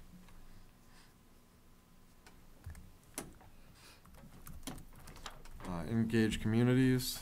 To realize the full value of technology, educators need support from families and the community. Families require information and education, so we were lucky to have several parent participants on the steering committee, and they were able to bring back questions that they were hearing from other parents and from PTOs, and this is how we decided that we would provide some type of training program for parents. The other things that came from the steering committee were that we'll address parent questions and concerns, and as we receive questions or we answer these questions, we'll create a frequently asked questions page on the website so that they can go and see, other questions that have been asked. Maybe they have something similar, and they can see a lot of Q&A on a frequently asked questions page. Again, we'll offer education which parallels the skill building being offered to staff. And then, some of the questions that came in during the steering committee was, what happens if a parent doesn't want a child to be on a device? So these were things that the steering committee needed to make decisions on. And the decision was sometimes a parent is not going to want a student on a device, and that's okay. They can still come, learn, and participate in class, and they don't have to be on a device that particular day. What happens if a student doesn't remember to bring their device? I don't know any kids that ever forget anything at home. At least mine never have. So if a student doesn't remember to bring their device, we'll have some loaners available in the library. Things like how can we be sure families will have internet access? In our documentation, there are resources for parents. Anyone who's eligible for free and reduced lunch, they can go to Comcast, they can get internet for $9 a month, and all the guidelines on how to apply for it are there for them. So again, the committee put a tremendous amount of work into sort of listening to feedback, listening to various questions, and then trying to find solutions to them. And a lot of that is in the long documentation that will be available to everybody. And then finally, the protocol and policies. This is probably one of the most important components, because this is how we describe to parents and students how we want them to behave with the devices and what our expectations are, and then what happens if expectations are not met. So it goes for everything from the expectations for use in school, use outside of school, the care of the devices, appropriate use of audio and video recording functions, network connectivity, student safety, parent responsibilities, loss and theft, and then there's an agreement that parents and students will sign off on. So that has the language that the steering committee felt comfortable putting together. I know that the admin staff still wants to go through that, and ultimately that will come back to you to take a vote on. Have you considered the school committee policies also that are in these areas? Because we did just redo all our policies, and there's some things on digital media and everything else in those. Yeah, so they'll, this document will actually reference a lot of the policies that the school committee has. So it'll tell them this is the expectation, and here's where you see the explanation of that expectation. Finally, I just want to thank all the participants. There are 24 people that were involved in this. This has been ongoing since October. Several meetings, a lot of offline work. We collaborated over Google quite a bit. And I think this was some real thorough work, and I think that what we've presented is, the beginnings of a very successful one-to-one implementation. This will this is a good foundation. It's a good starting point. And none of this is ever going to be, you know, set in stone. Everything is going to change. It's going to be modified as we start the program and we see, you know, what works well, what doesn't work well, some things that we thought we had answered properly, but we needed to come back and take a look at. So it'll always be pretty fluid, but I believe we have a good starting point here. Just to jump in for a second before there's any questions and discussion, I think we talked over the summer and then heading into the fall about the initiative. You know, we really kind of gave the bill on the steering committee just some general kind of outline. You know, we'd really like to see a one-on-one type initiative. I think we have the funding to be able to support that. I think that is a step that, bless you, that the district could and should take as far as getting more technology in the hands of our students doing it. You know, I was very happy that we're going to be able to recommend doing this at 2 grade levels instead of 1 financially. So there was just kind of a shell to work from. But the group really put a tremendous amount of time going through this project, coming up with a proposal. Again, the document itself is more comprehensive than the PowerPoint presentation. It's a good, you know, it's a good 40-page document. Bill was nice enough to put that into some overarching slides. But there was a significant amount of work that was done. And there's, as Bill says, there's still more to come, because as we actually implement and roll an initiative like this out, we're going to learn things about it. And I think, again, similar to some of the discussions we've had around even security implementation, where you're not doing it all at the same time, you know, what you learn from year 1, we're going to want to modify and come back and make improvements for year 2 before you roll it out. But I think it's significant. I'm very excited about this. I appreciate the work Bill and the staff and parents and all the volunteers on the committee did to bring this to you. So I'd love to have you know, some input and some discussion and questions. Just so you know, kind of processing wise, there's really, at the end of this, there's no action requested of the committee this evening. That will actually come as part of the budget recommendation for next year at our next meeting in February, when we recommend that. I'll be including a recommendation in that document. But wanted to have the discussion with you this evening to be able to talk some of this through, answer any questions you may have. And again, just thank and appreciate the work Bill, the staff, and the members of the planning committee put into this. All right, anybody have any questions?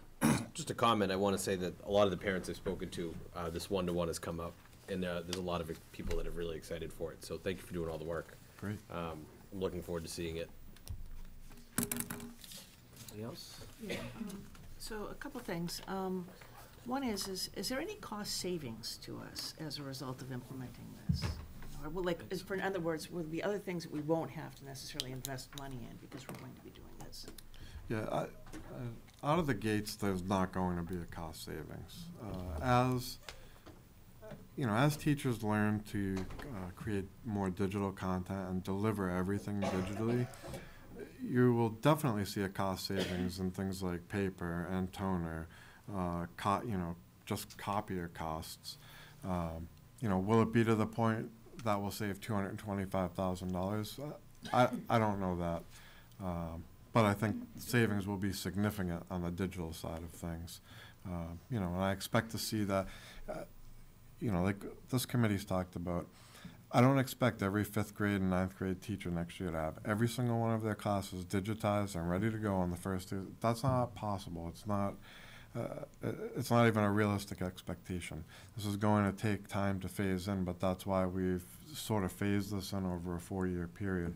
Everyone's going to get the opportunity to sort of build and grow. But I think by the time you see the 4th year of the implementation, you'll see many of those paper costs and things like that definitely diminish. Will textbooks be, you know, eventually available online on these computers? So many of our textbooks are available online right now. You know, and there are various other things that Dr. Hirsch and I have talked about, and her folks. You know, and that's namely getting PDF copies of books, because we already have paid for these licenses and things like that, and being able to share those out to students through Classroom. You know, so look, make no mistake, the textbook companies, they're not out to lose money. They're still going to charge you for every kid accessing a book, whether or not we have a hardcover book being brought home every night, you know, that's a different story, but they're still going to get their money. Absolutely. We can do that too, that takes the burden off the kids too, keep bringing those books back and forth. Yeah, every that's day. kind of what I was getting at. I didn't know if it would be Yeah, less even just a expensive. PDF copy of Right. it to access if you're on chapter something. Yeah, right. But it is hard with the licensing because the licensing is as expensive as the book.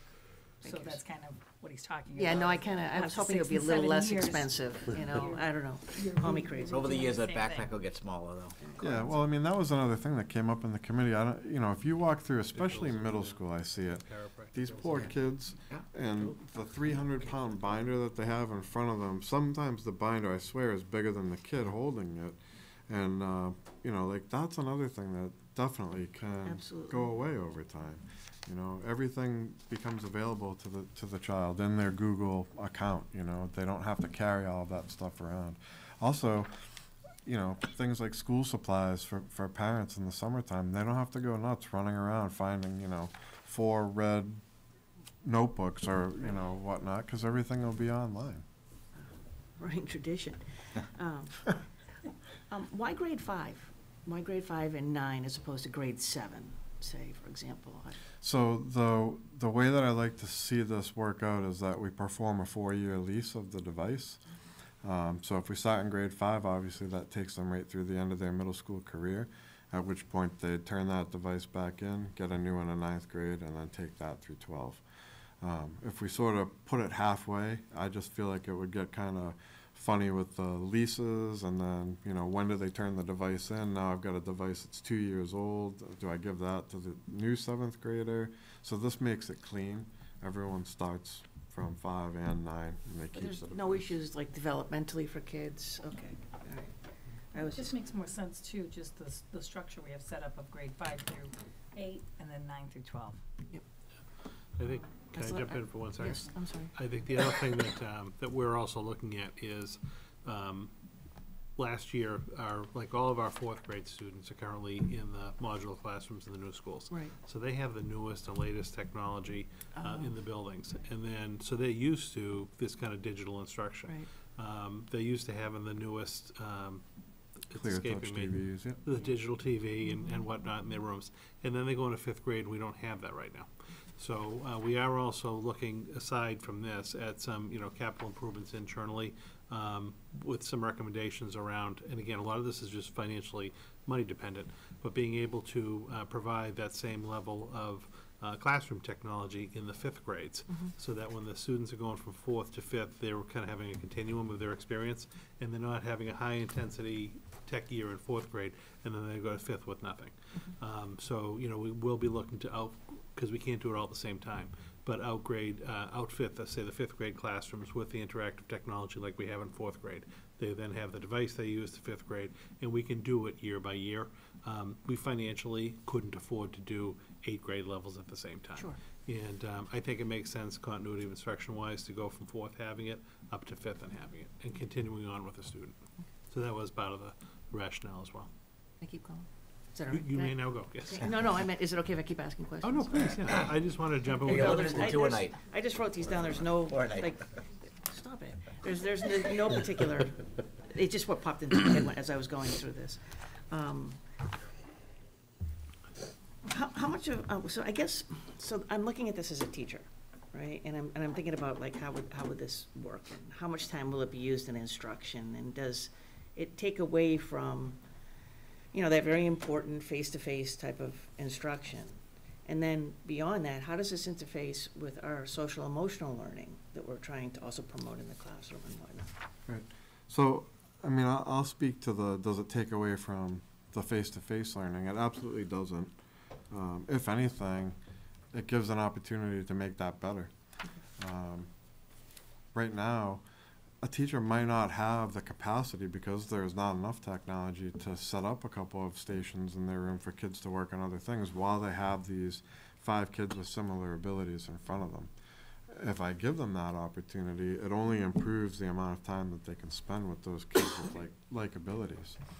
Well, but then you're assuming that the ones that you've left to work independently are actually working independently. Certainly, you know, there's going to be a process to that, right? So that's going to become about classroom management. It's going to become about setting high expectations for kids. It's about things that teachers know how to do. That's what they do for a living, right? So I don't have a concern that a teacher is not going to be able to manage their class and get the kids to work on the appropriate things that they need to work on.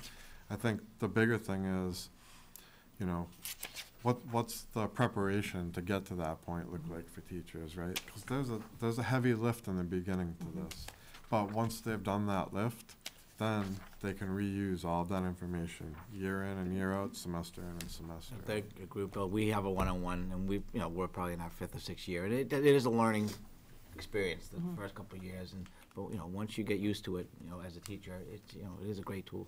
Absolutely, and I can completely see that. I really can.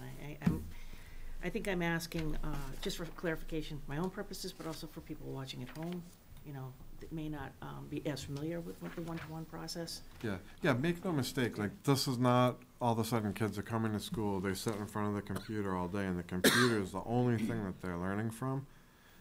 They wouldn't come to school if that was the case. They'd be in an online school or something like that. This is not, what we're looking to accomplish is to have technology not be an addition to the curriculum, but a seamless integration, an immersion into the curriculum. So it becomes a fundamental part of delivering the curriculum. And then I'm sure kids can get around to anything. It's amazing, just absolutely fascinating. Some things, yeah. Yes. So how will we make sure that we're monitoring this and that kids aren't? I know that there's an agreement that they're going to sign on to, but. So kids right now obviously use technology in the district daily. We have a filter and firewall system in place that is SIPA compliant, which it has to be for schools, and that does the filtering of the naughty websites, things that they shouldn't be allowed to get to. Sometimes can they slide through? Yeah, occasionally they do, but generally those types of things are detected, and then a rule's written that stops them from doing that. Sometimes within minutes, sometimes even less. So will they always try? Absolutely. Can I stop them from going on their phone or tethering off of their phone? Not right now. We're looking at systems that will disable that, but we'll continue to provide the best possible security that we can and keep them safe while they're with us. Why not BYOB? Yeah, we could have gone down that road. This district. BYOD. I said it's not equitable. Sorry, I said not BYOB. BYOD. Yeah, Thank you. I was like, wow, where's my mind tonight, huh? I saw Eileen Young and immediately think BYOB. I don't know why that is. Hurtful. Okay, so bring your own device. Has been available in Chelmsford for years, since before my tenure here. But the only thing we see kids bringing are phones, for the most part. Yeah. Right? A couple of kids may bring laptops now and again, and they're certainly still welcome to do that. That's why the policy exists. But the biggest trouble to that is that we can't guarantee equitable access for every single kid that way. If I supply the device, I know every single one of these kids has exactly the device that I want them to have, that's going to perform the way that we need it to perform, and let teachers do what they need to do with it to make sure that the kids get the proper instruction. Outside of that, if I just let them bring whatever they want, I have no control over them. I can't manage them. I can't stop them from doing certain things. And you need some of that type of oversight when it comes to mass deployment. And what if parents refuse to participate in the training?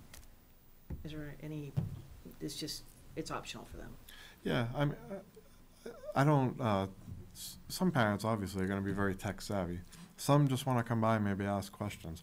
If folks don't have any questions, they just want to sign the document, I don't have a problem with that. Thank you. John, you have something? Yeah, so just a quick question. So kids are going to be using these, and there's a potential that they're going to have PII, they're going to have social media accounts, things like that. You're going to have the ability to do remote wipes, tracking, anything like that in case a laptop gets stolen, or? Yeah, so essentially when we set these up in our management system, Yep. only the user that it's assigned to will be the only one that can log into that device. Sure. If someone takes it, it's a brick to them. Even if they were to go ahead and power wash the device or, format it, anything, as soon as it comes back online, it checks in with Google. Google knows that I own the device and immediately applies our policies again. So it's a registered device. That was the exact question I was asking. Okay. Thank you. I think you did a tremendous amount of work. Yeah, You and your I do too. committee. I think that it's worth saying that again. It's just a phenomenal job, so thank you. Thank you. What do you guys think? Yeah, I would love that, having the able to have the Chromebooks. It's such a great help to be able to have like everything, especially having Google Classroom. A couple of my classes have that, and it's very organized. I have it for my Spanish class, and I know what I have for homework. I know what my assignments are for the day. All my resources on there. Everything's kind of compact, where like in other classes where it's not like that, you're running around through your folders and you're going through papers and you're trying to find the syllabus, and it's much easier to have everything in one place. And with that, I went to a semester school sophomore year, and we had computers there, and it was so helpful for me to like be able to take notes on my computer and just have that with me constantly, so that when I went home, first of all, I could like be working on notes with other people. I could be doing collaborative notes. So, like if I had questions, I could ask my friends if I was getting a lecture, I could ask my friends as it was happening, or we could go over something and I could like star things right then and there and make sure that I knew to ask questions from my teacher, from friends, or whatever. And it was so helpful to have that access constantly and not have to like be flipping through different pages, or if I forget my notebook one day, I have to write it in a different notebook and then have to transfer it all over at some point, or just lose those notes for like review when it comes to mid-years or finals. And I just think that this is going to be so helpful for the students. Donna, as you know too, when they go to college, Yes, you absolutely. have to buy your own device. Believe me, I bought a few. For your students, and Yes. they lose those Yes, too. yes. But all of the platforms, even Yes. if it's a face-to-face class in college, is going to go through a Blackboard platform. Absolutely, So yes. it's the best way to have that. Yes. And some of the other pieces too is that, when you build that content, if you have a new teacher that's coming into the district, wow, how great would it be to know that at least here's this guide that you can start to build upon for yourself, because we can transfer those classes over. And for the teacher to come back instead of, we've had those moments where you say, what exactly did I do in that class? You now it's almost like a virtual notes for yourself. Absolutely. And a lot of the young teachers, this is what they know. Yeah. This is just what they know. I do it with my computer. This is my brain. Right. Al, Donna, Barbara, anything? Any questions? One thing, I know that this is gonna come up, but I when I've gone to my PTO meetings, or my other liaisons, meetings, I have brought this up, looking for feedback, but I do think it's important to remind parents that we still are encouraging, questions and feedback, about this. Sure.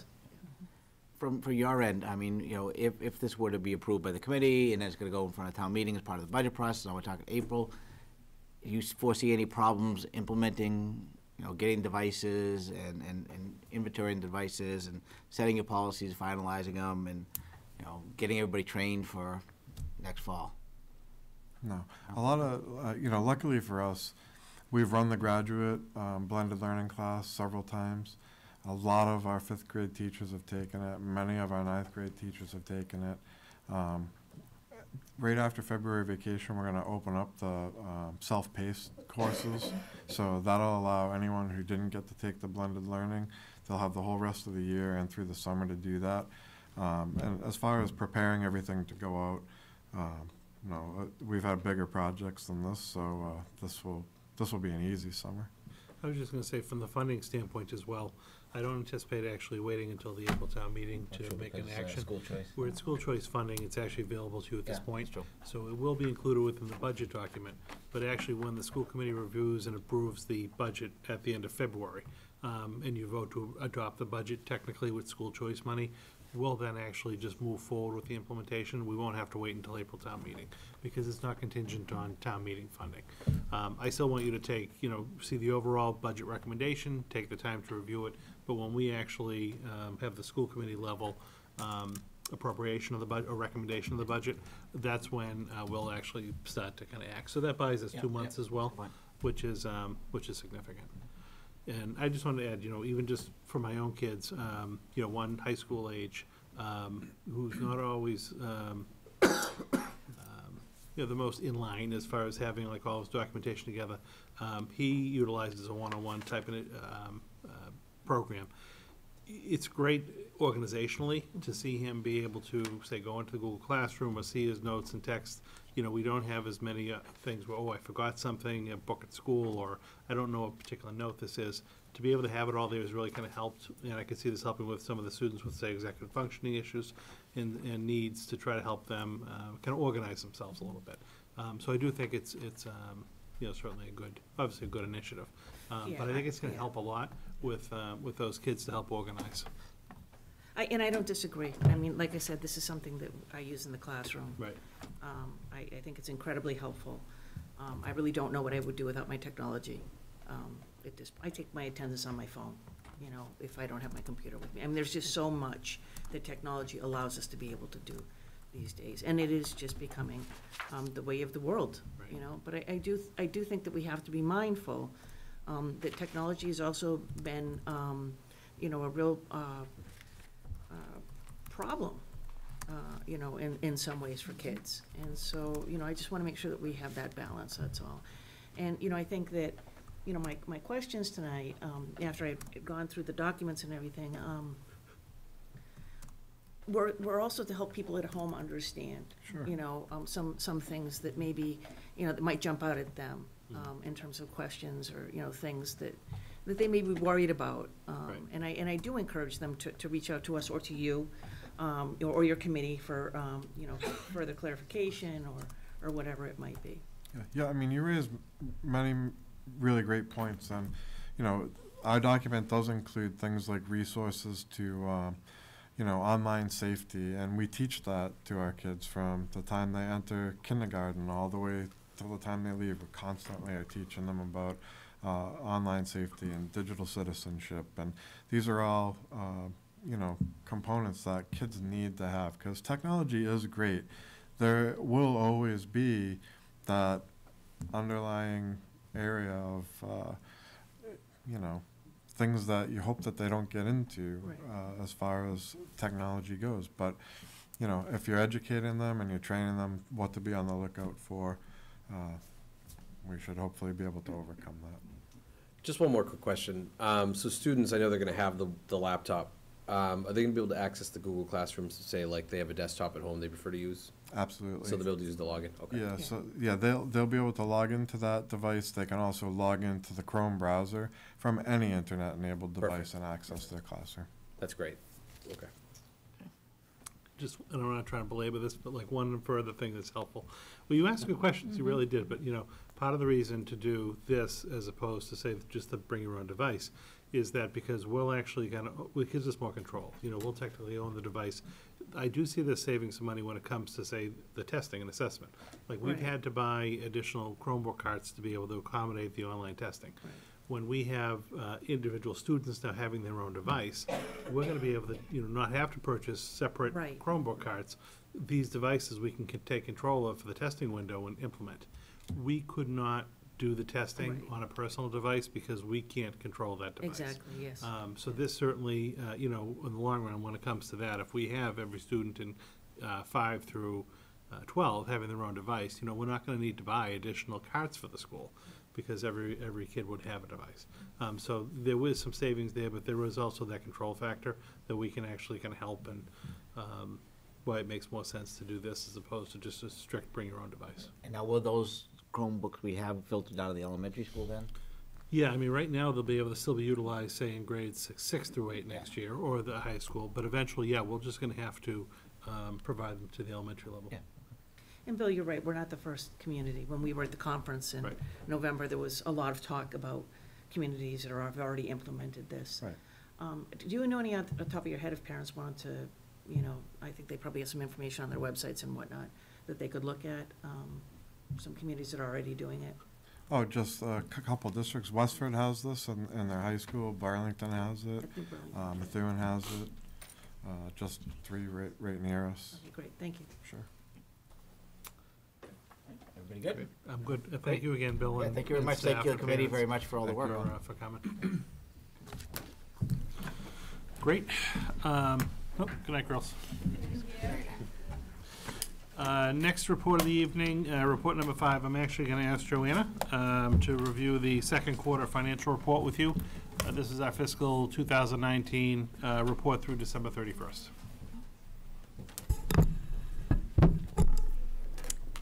Thank you. In your packet, there's kind of 4 documents. One is my cover memo. It highlights some of the variances, favorable and unfavorable. Then the year-to-date budget report through December. The grant and revolving fund summary, and the student activity account balances for the high school and each middle school. Overall, the district is on target with all their finances. There are some areas where we're favorable. On page 3, the first one is in the curriculum director, and right now we're 110,000, 655,000 favorable. And one variance that will remain favorable is the we had a vacancy for the coordinator of SEL and counseling services from August through December. So that is a third of the variance, 34,498 favorable. The rest we'll just spend on target throughout the year. The next favorable variances on pages 5 through 7, instruction classroom teachers. And overall, that variance is favorable by $400,671. And one component, and we've talked about these in the last quarter, they kind of popped right away, and they'll continue. The lane change account is favorable by $66,366, and that'll, all the lane changes have been implemented. As a refresher, that's when a teacher achieves a higher degree. And then the remaining balances, we've talked about this. We budget vacancies at a master step 3. But if a teacher comes in and let's say they're at a bachelor step 1, we'd be able to favorable variance because of that difference. And conversely, if an internal transfer comes in at a master's step 11, it would be unfavorable. But overall, with all those ins and outs, with all those hundreds of teachers, it nets to a favorable variance. On page 7, the specialist teachers is a slightly unfavorable, $2,374. And this category is for the special education teachers, reading, ELL, those type of specialists. And as a refresher, we budgeted an offset to the CHIPS revolving fund for $115,000.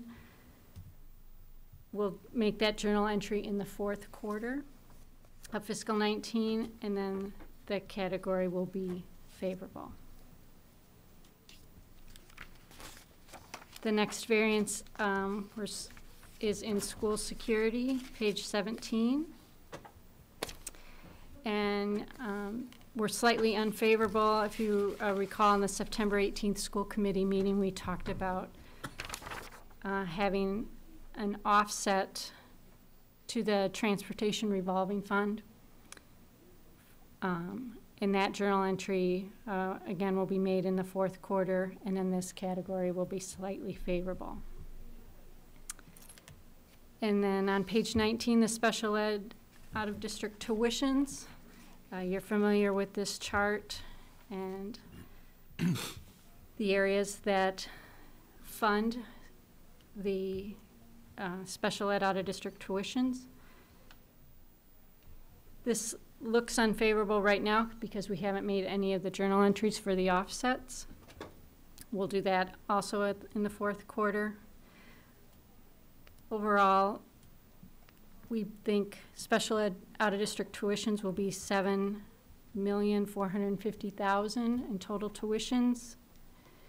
And then this will be funded $4 million from the local budget. That's the 4,117,988.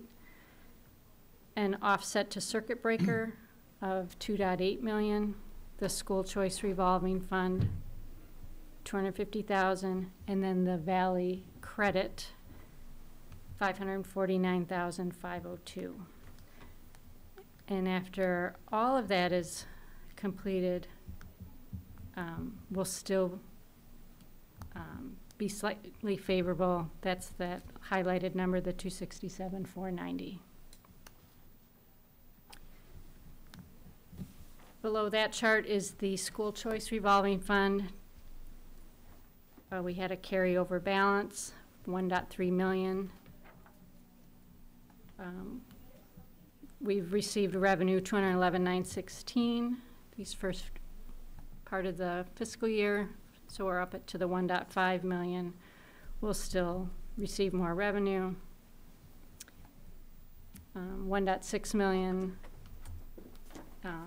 before the offset to special ed tuitions we talked about, and then this dovetails with what Bill Silver just talked about. The balance of the school choice revolving fund should be 1.365 million at the end of this fiscal year.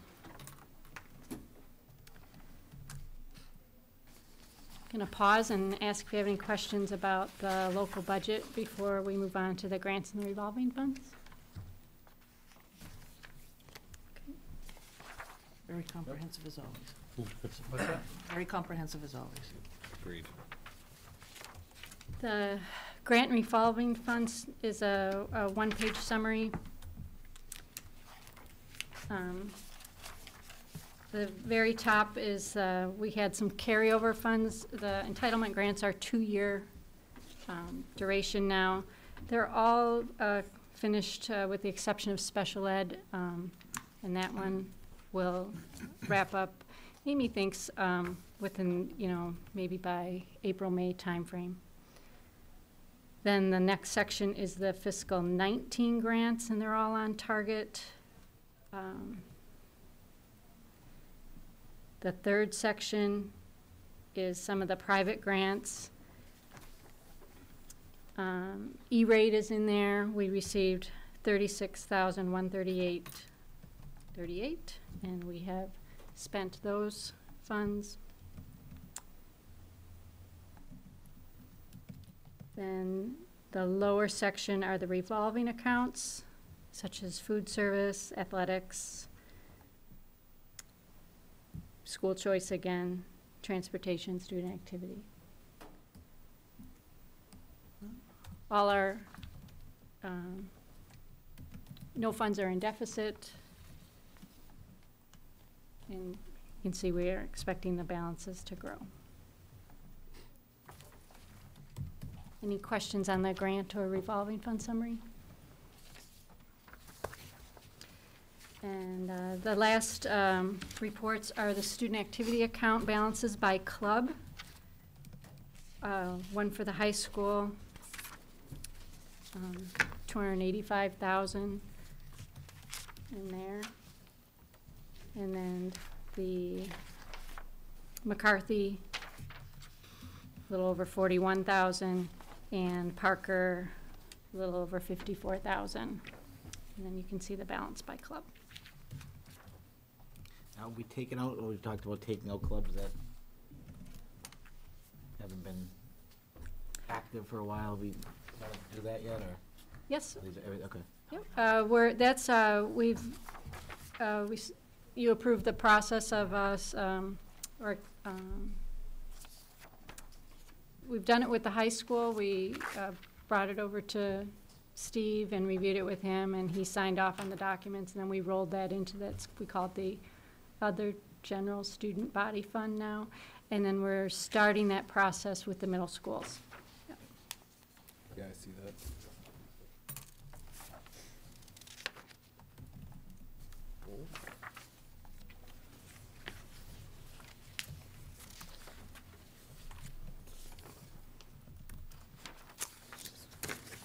All right, any questions? Oh, it's really nice. No, looks good. Very good. Thank you. Thank you. Great. Yep.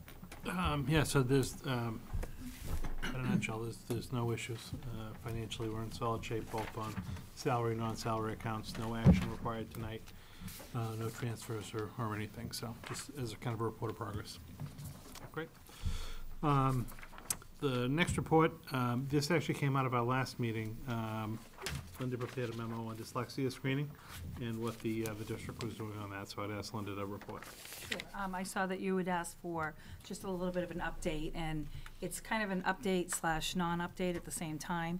So they did make that approval for the legislation to have the dyslexia screening, which actually falls under neurological disorders, so it's not just a dyslexia screening, it is actually looking for that piece of neurological disorders on top of that. And they're still in the process of coming up with what the protocol is going to look like, what the screeners could possibly be. So they're not making any recommendations at this point. They're just having a lot of discussions, a lot of webinars involved, and we have had a chance to sit down and kind of talk about like, what does this look like for Chelmsford. One change that we did make is on this current application for students coming in for kindergarten, on top of the questions around, you know, do your children have any learning disabilities, an IEP coming from either another district or even within our own district, we did add the question in there of any neurological disorders, so that at least we have that precursor, that when we do get into the screening, we're not now going backwards to our K students. It is my understanding that it's not just for your kindergarten screening, you're supposed to screen them K1, 2.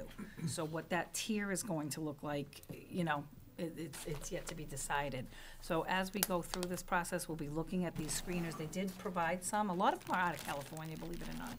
So we're reading them, seeing what that looks like, and we do have some teachers that would be willing to start to, you know, pilot a screener, because as you know, our kindergartners come in and it's more of like a quick gross motor, some quick facts for them. We're also looking at the students as they come in to see, you know, what is their hesitation when they walk into school. So that screener does not pick up, though, for anything that would pick up for dyslexia. And then obviously we use our DIBEL screening for our literacy skills, and that helps the kindergarten teachers actually group them for their reading skills. So unfortunately, we don't have anything in place perfect for the next school year, but we'll be looking at different options that are available to us, and the teachers are really looking into what does this look like, because this is something that we'd want to address as students go through, because it will affect their literacy skills, which will then affect all of their schooling skills as they go along. Any questions? You know, with these new guidelines going into place, I would guess that we're gonna identify more kids that have these.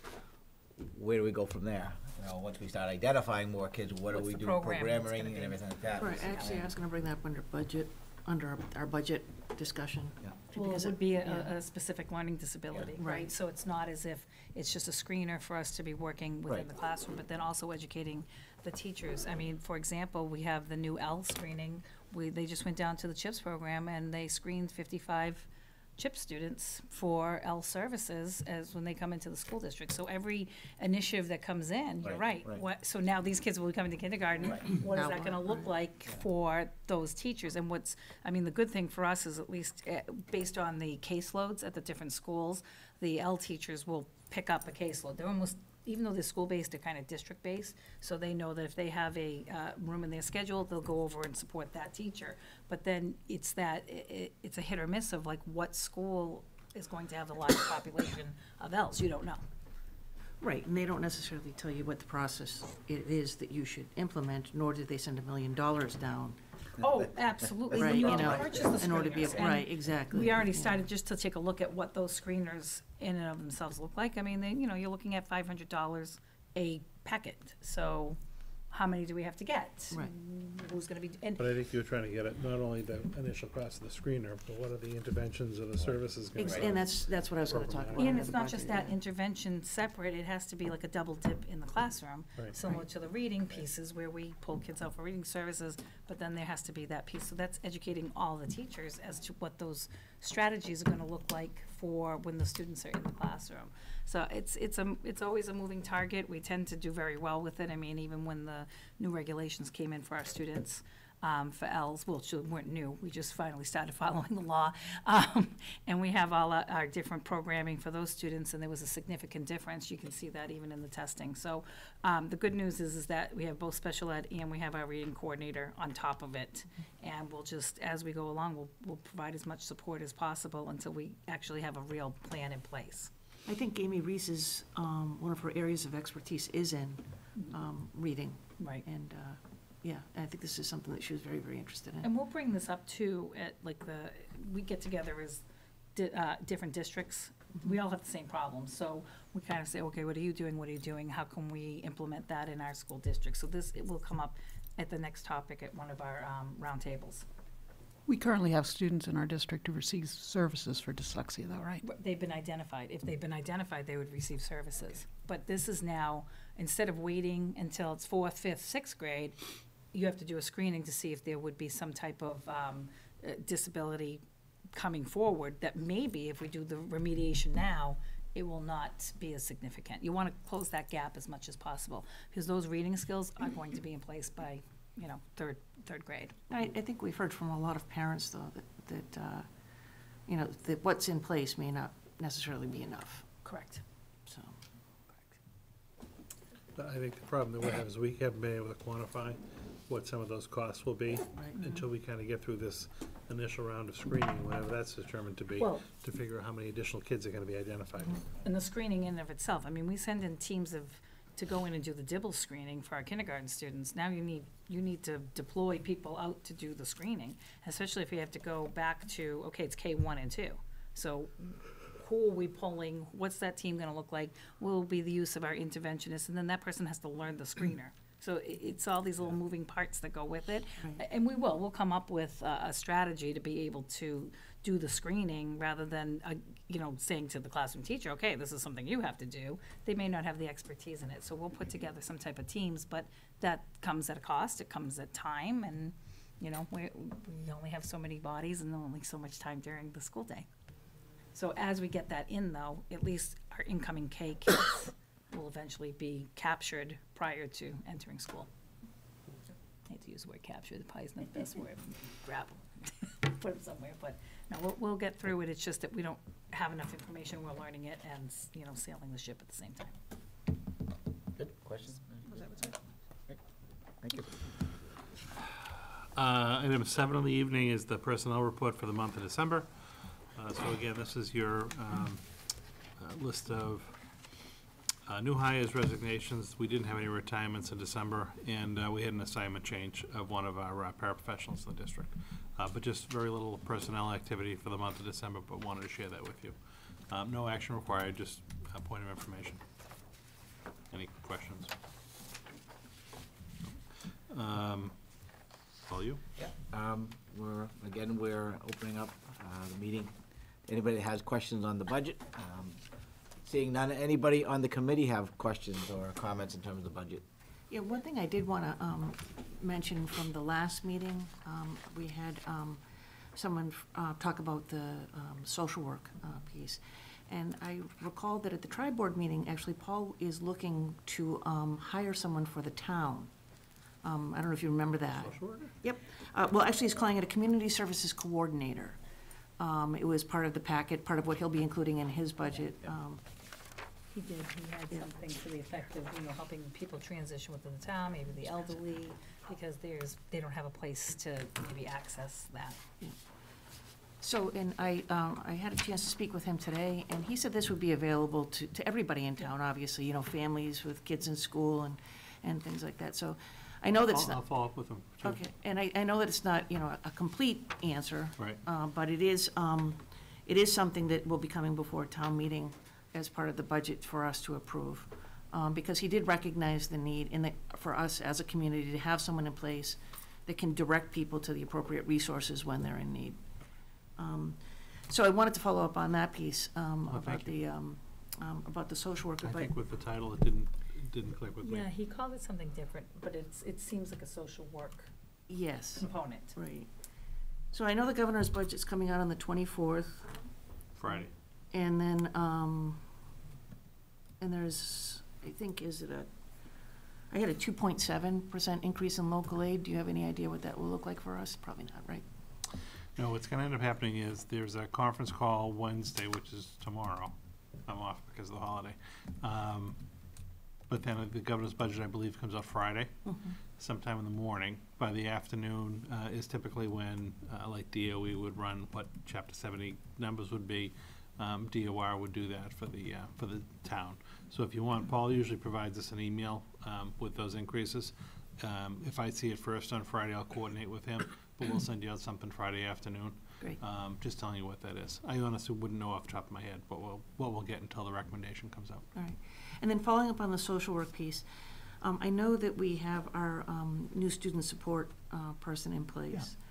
And, you know, I think that one of the things that we have to take a look at, because social workers have been, I think, a topic that's come up over the last several years. But I think we do have to have a better handle on what do we have, right, and what do we need. And what we would define if we were to hire social, what would their role be? Right. Because I think that what they would be for us may be very different than what the general public may imagine them to be. So I don't see that, for example, I don't view them as being clinicians. I don't think that would be, but they may be someone who could put a family in touch with somebody who could provide some type of counseling and things like that. And the reason I say that is because, you know, just for continuity's sake, you know, we have our vacations and summers and things like that. If you had kids who needed some type of support on an ongoing basis, you know, you'd want to have somebody in place who could provide that. So I think we need to make sure that we're on the same page, okay, you know, about what social workers would be, what they would do in a school setting. Okay. And so I don't know if she's, I'm sorry, I apologize, I cannot remember. Lorraine Wilson. Oh, right. Yeah, I actually met with her today. Okay. And this is one of the things I asked her to put on her radar, just as she goes around and meets with the individual principals and department coordinators and whatnot, to just take a look at, excuse me, our current staffing model. Because, again, we haven't traditionally used social workers. Our school psychologists and our school counselors have, kind of between those two roles, done a lot of social work or traditional social work type activities. Right. So I gave her some of the backdrop and background information. You know, asked her to take a look at what systems and staffing models that she was familiar with in her districts that she's come from. Filled her in a little bit with some of my experiences and what we kind of have here in Chelmsford, and have asked her to really, you know, kind of dig deeper into that as she meets individual schools. I think one of the areas that, and again, how it all shakes out, I don't fully know yet at this point, but one of the roles that I see a social worker playing that I think we don't probably do now, which there's probably some need for, is obviously within the mental health community, there is a huge, the demand outweighs the resources right now. But having some individuals be able to maybe help families navigate counseling services outside of the school system. Our, again, school counselors and psychologists do a lot of groups within the school, similar to like what you'd see on a SPED service delivery grid. But the families and the students need resources outside of the school system also. So someone to help them kind of navigate with that. A lot of our staff currently also say don't go out and do home visits, which oftentimes social workers would do. So, you know, I just kind of put that on her radar to ask her to take a look at what we're currently offering. What if that role were introduced to the district, it would really mean, how it would fit in, because we're not looking to totally change our service delivery model. But how it would actually integrate and not have people kind of stepping on each other's toes or duplication of services to really have it be maximized. So she is taking a look at that. Okay. And the other thing is, I'm not sure I really have a good handle on, like, what percentage of our student population are we talking about that's, you know, in need of these types of services for families and students, I should say? I wouldn't be able to just throw a percentage out. Yeah, so I was just kind of curious, because, I mean, I think this is one of the things, I mean, we talk about this, but we don't really, right. I'm not sure that there's, I mean, I don't know how, what kind of data we have that we would base this Right. decision. See, the difficult piece to quantify is, like, so we know on children's IEPs exactly how much of the service delivery grid, again, has, say, psychologist time, school counselor time, things like that. But a lot of our psychologists and school counselors are also seeing non-special ed students who might just be in a crisis. Right. Now, they might be going through the process. They might just be a regular ed, general ed student that needs additional supports. That's what's difficult to quantify without, actually going to talk to each of the counselors and having them kind of figure out their caseload, what time is it being used for, things along those lines. I could tell you based on the SPED numbers, what percentage of staff time is tied to, say, supporting different social groups and lunch groups and things like that. But I don't have that data for the non-special ed students. So I just, as I said, I think we've identified that it is, right. The number's increasing.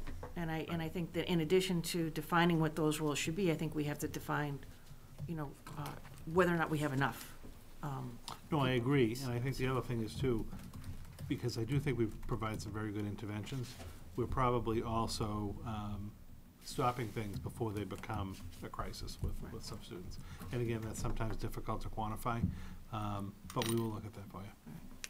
And then the other thing I wanted to bring up with regards to the budget is the librarian, because that's come up for several years now at Chelmsford High School. And we had someone in place that, provided a certain set of services. Where are those services being provided now?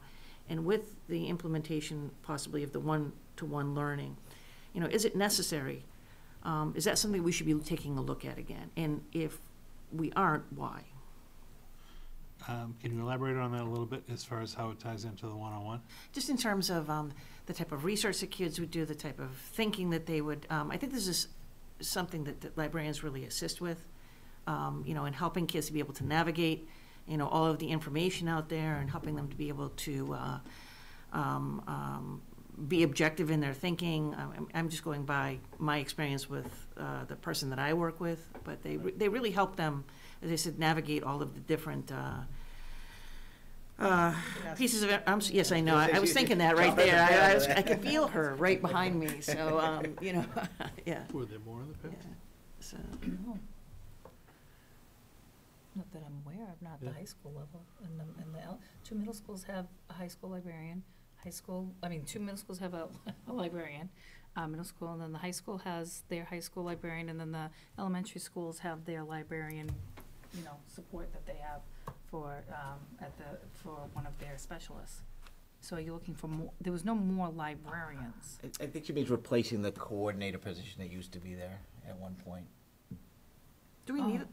Do we need Or do we need to? You have a certified high school librarian. Oh, okay. And you have two certified middle school librarians. Your elementary don't have to have the certification, but I do know out of the top of my head that one of them holds the certification as a certified librarian. So you do have to hold that certification. For some reason, I thought that we had not replaced the certified librarian up at the high school. You have a dedicated high school librarian. Who's certified? Who's certified. Okay. I thought he was working under someone else's certification. No, he's a The certified. issue was that there are two different kinds of certification. Okay. There's a state certification, and there's a library association. Am I correct in that? Well, we all have to be certified by the state. I know that, but I thought that was. You can speak to the differences of the certification from the former director and the current.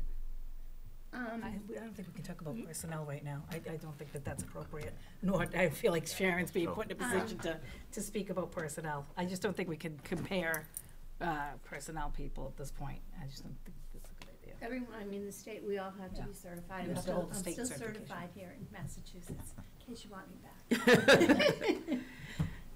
Yeah, everyone has to be certified.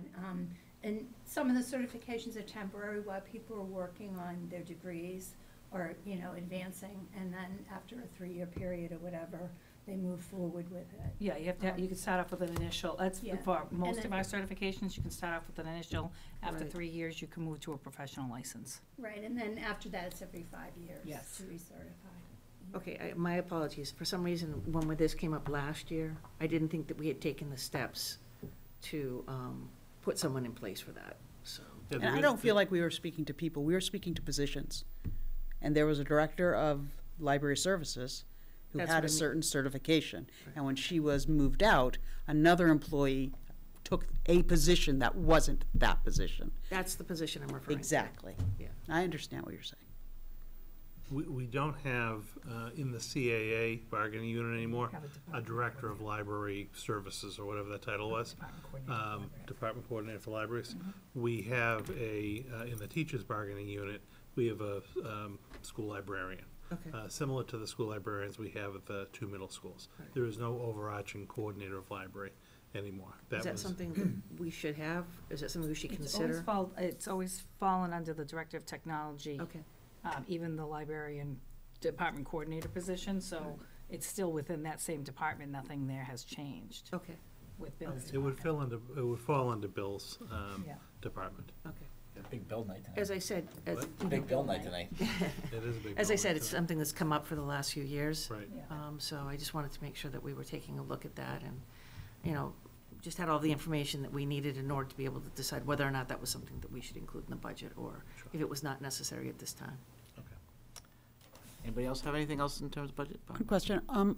Do we know how the federal shutdown is affecting any of our families? And are we providing information for those families who may be cut off from rent money or food or? I'm aware of. I mean, no and no.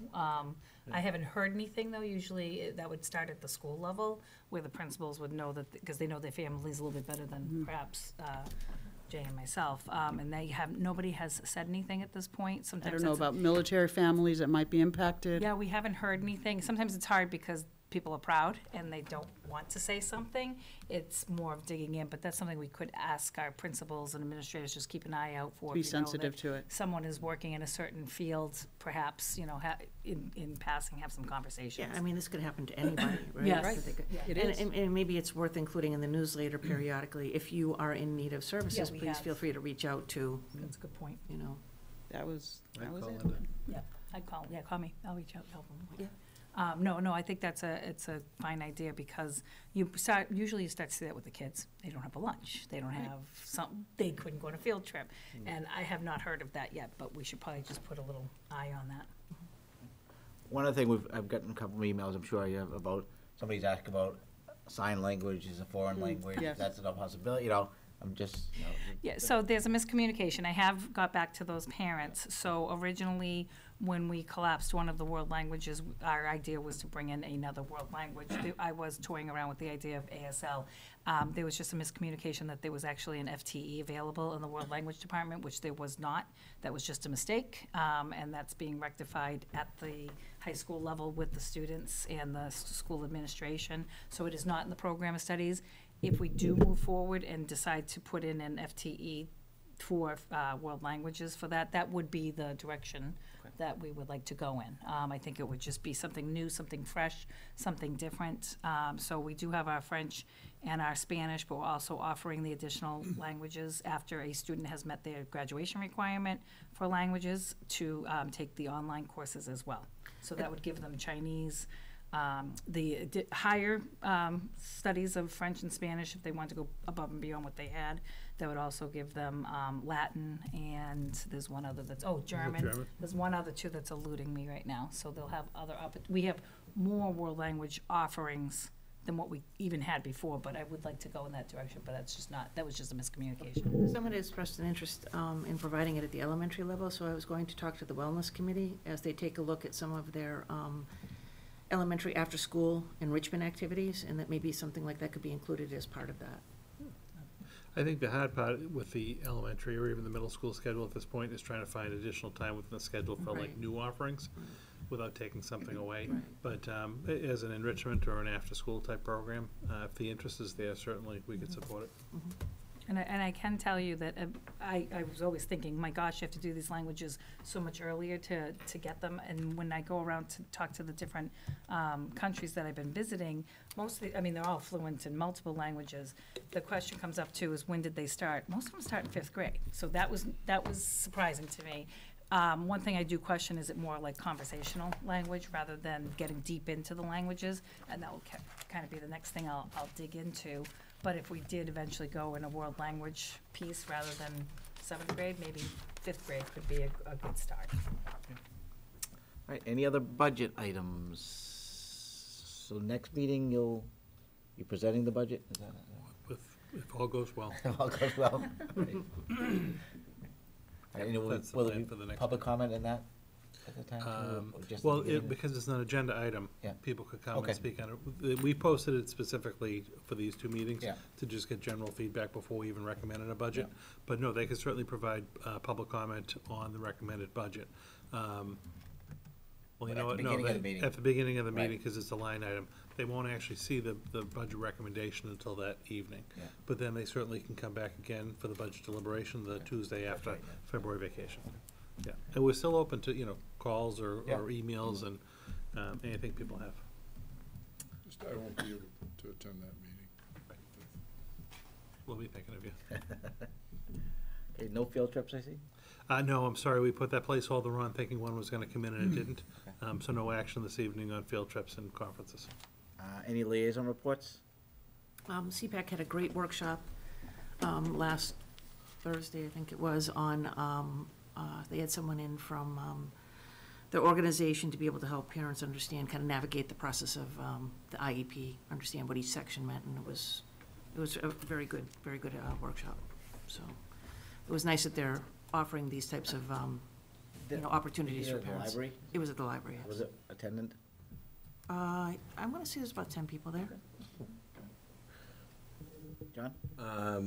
I did attend the BSA meeting last week, and they have a pile of events coming up, so I'm gonna actually compile a list for the next meeting and go through them all. But they have a lot of just good activity. They had a lot of really good questions about what's been going on in the committee, so.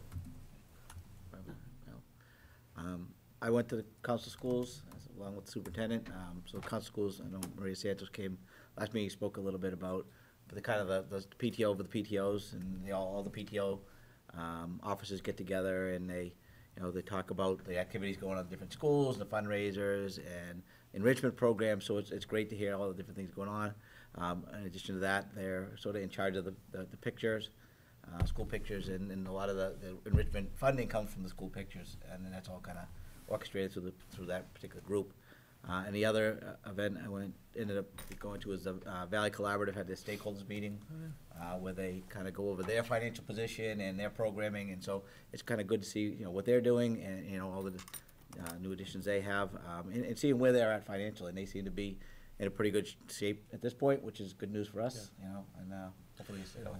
Yeah, the only thing that we don't know, they are in very good shape. This is the first year that we've actually increased tuitions for even our member district, our member district, and the non-member districts. I forget if it's been 7 or 8 years since they've had to do that. It's certainly it's a shift and an adjustment. I don't fully know what that is going to mean for the return that we've been traditionally getting from Valley, because if they're actually increasing their tuitions, obviously their operating costs are going up. So I'll probably be a little more conservative with Joanna this year as far as a recommendation about how much we potentially, if anything, should budget for a get back from Valley for next year.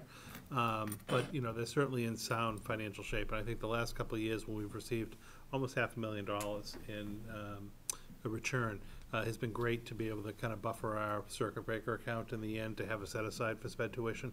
We knew it was something that we couldn't count on forever as a revenue source, which was wise for us not to fully embed that into our budget. But we'll probably be a little bit more conservative next year just to not get in a situation where we're estimating revenues to support the local operating budget for fiscal '20. But they're in good shape. They run great programming. Our students who are over there are getting a great education, and it's good to see it's a cohesive board. It's a cohesive group at Valley, and it's good to be a member district. All right, any new items you want to bring up? A couple that just want to thank the superintendent for getting the school committee handbook online, so now that's under school committee.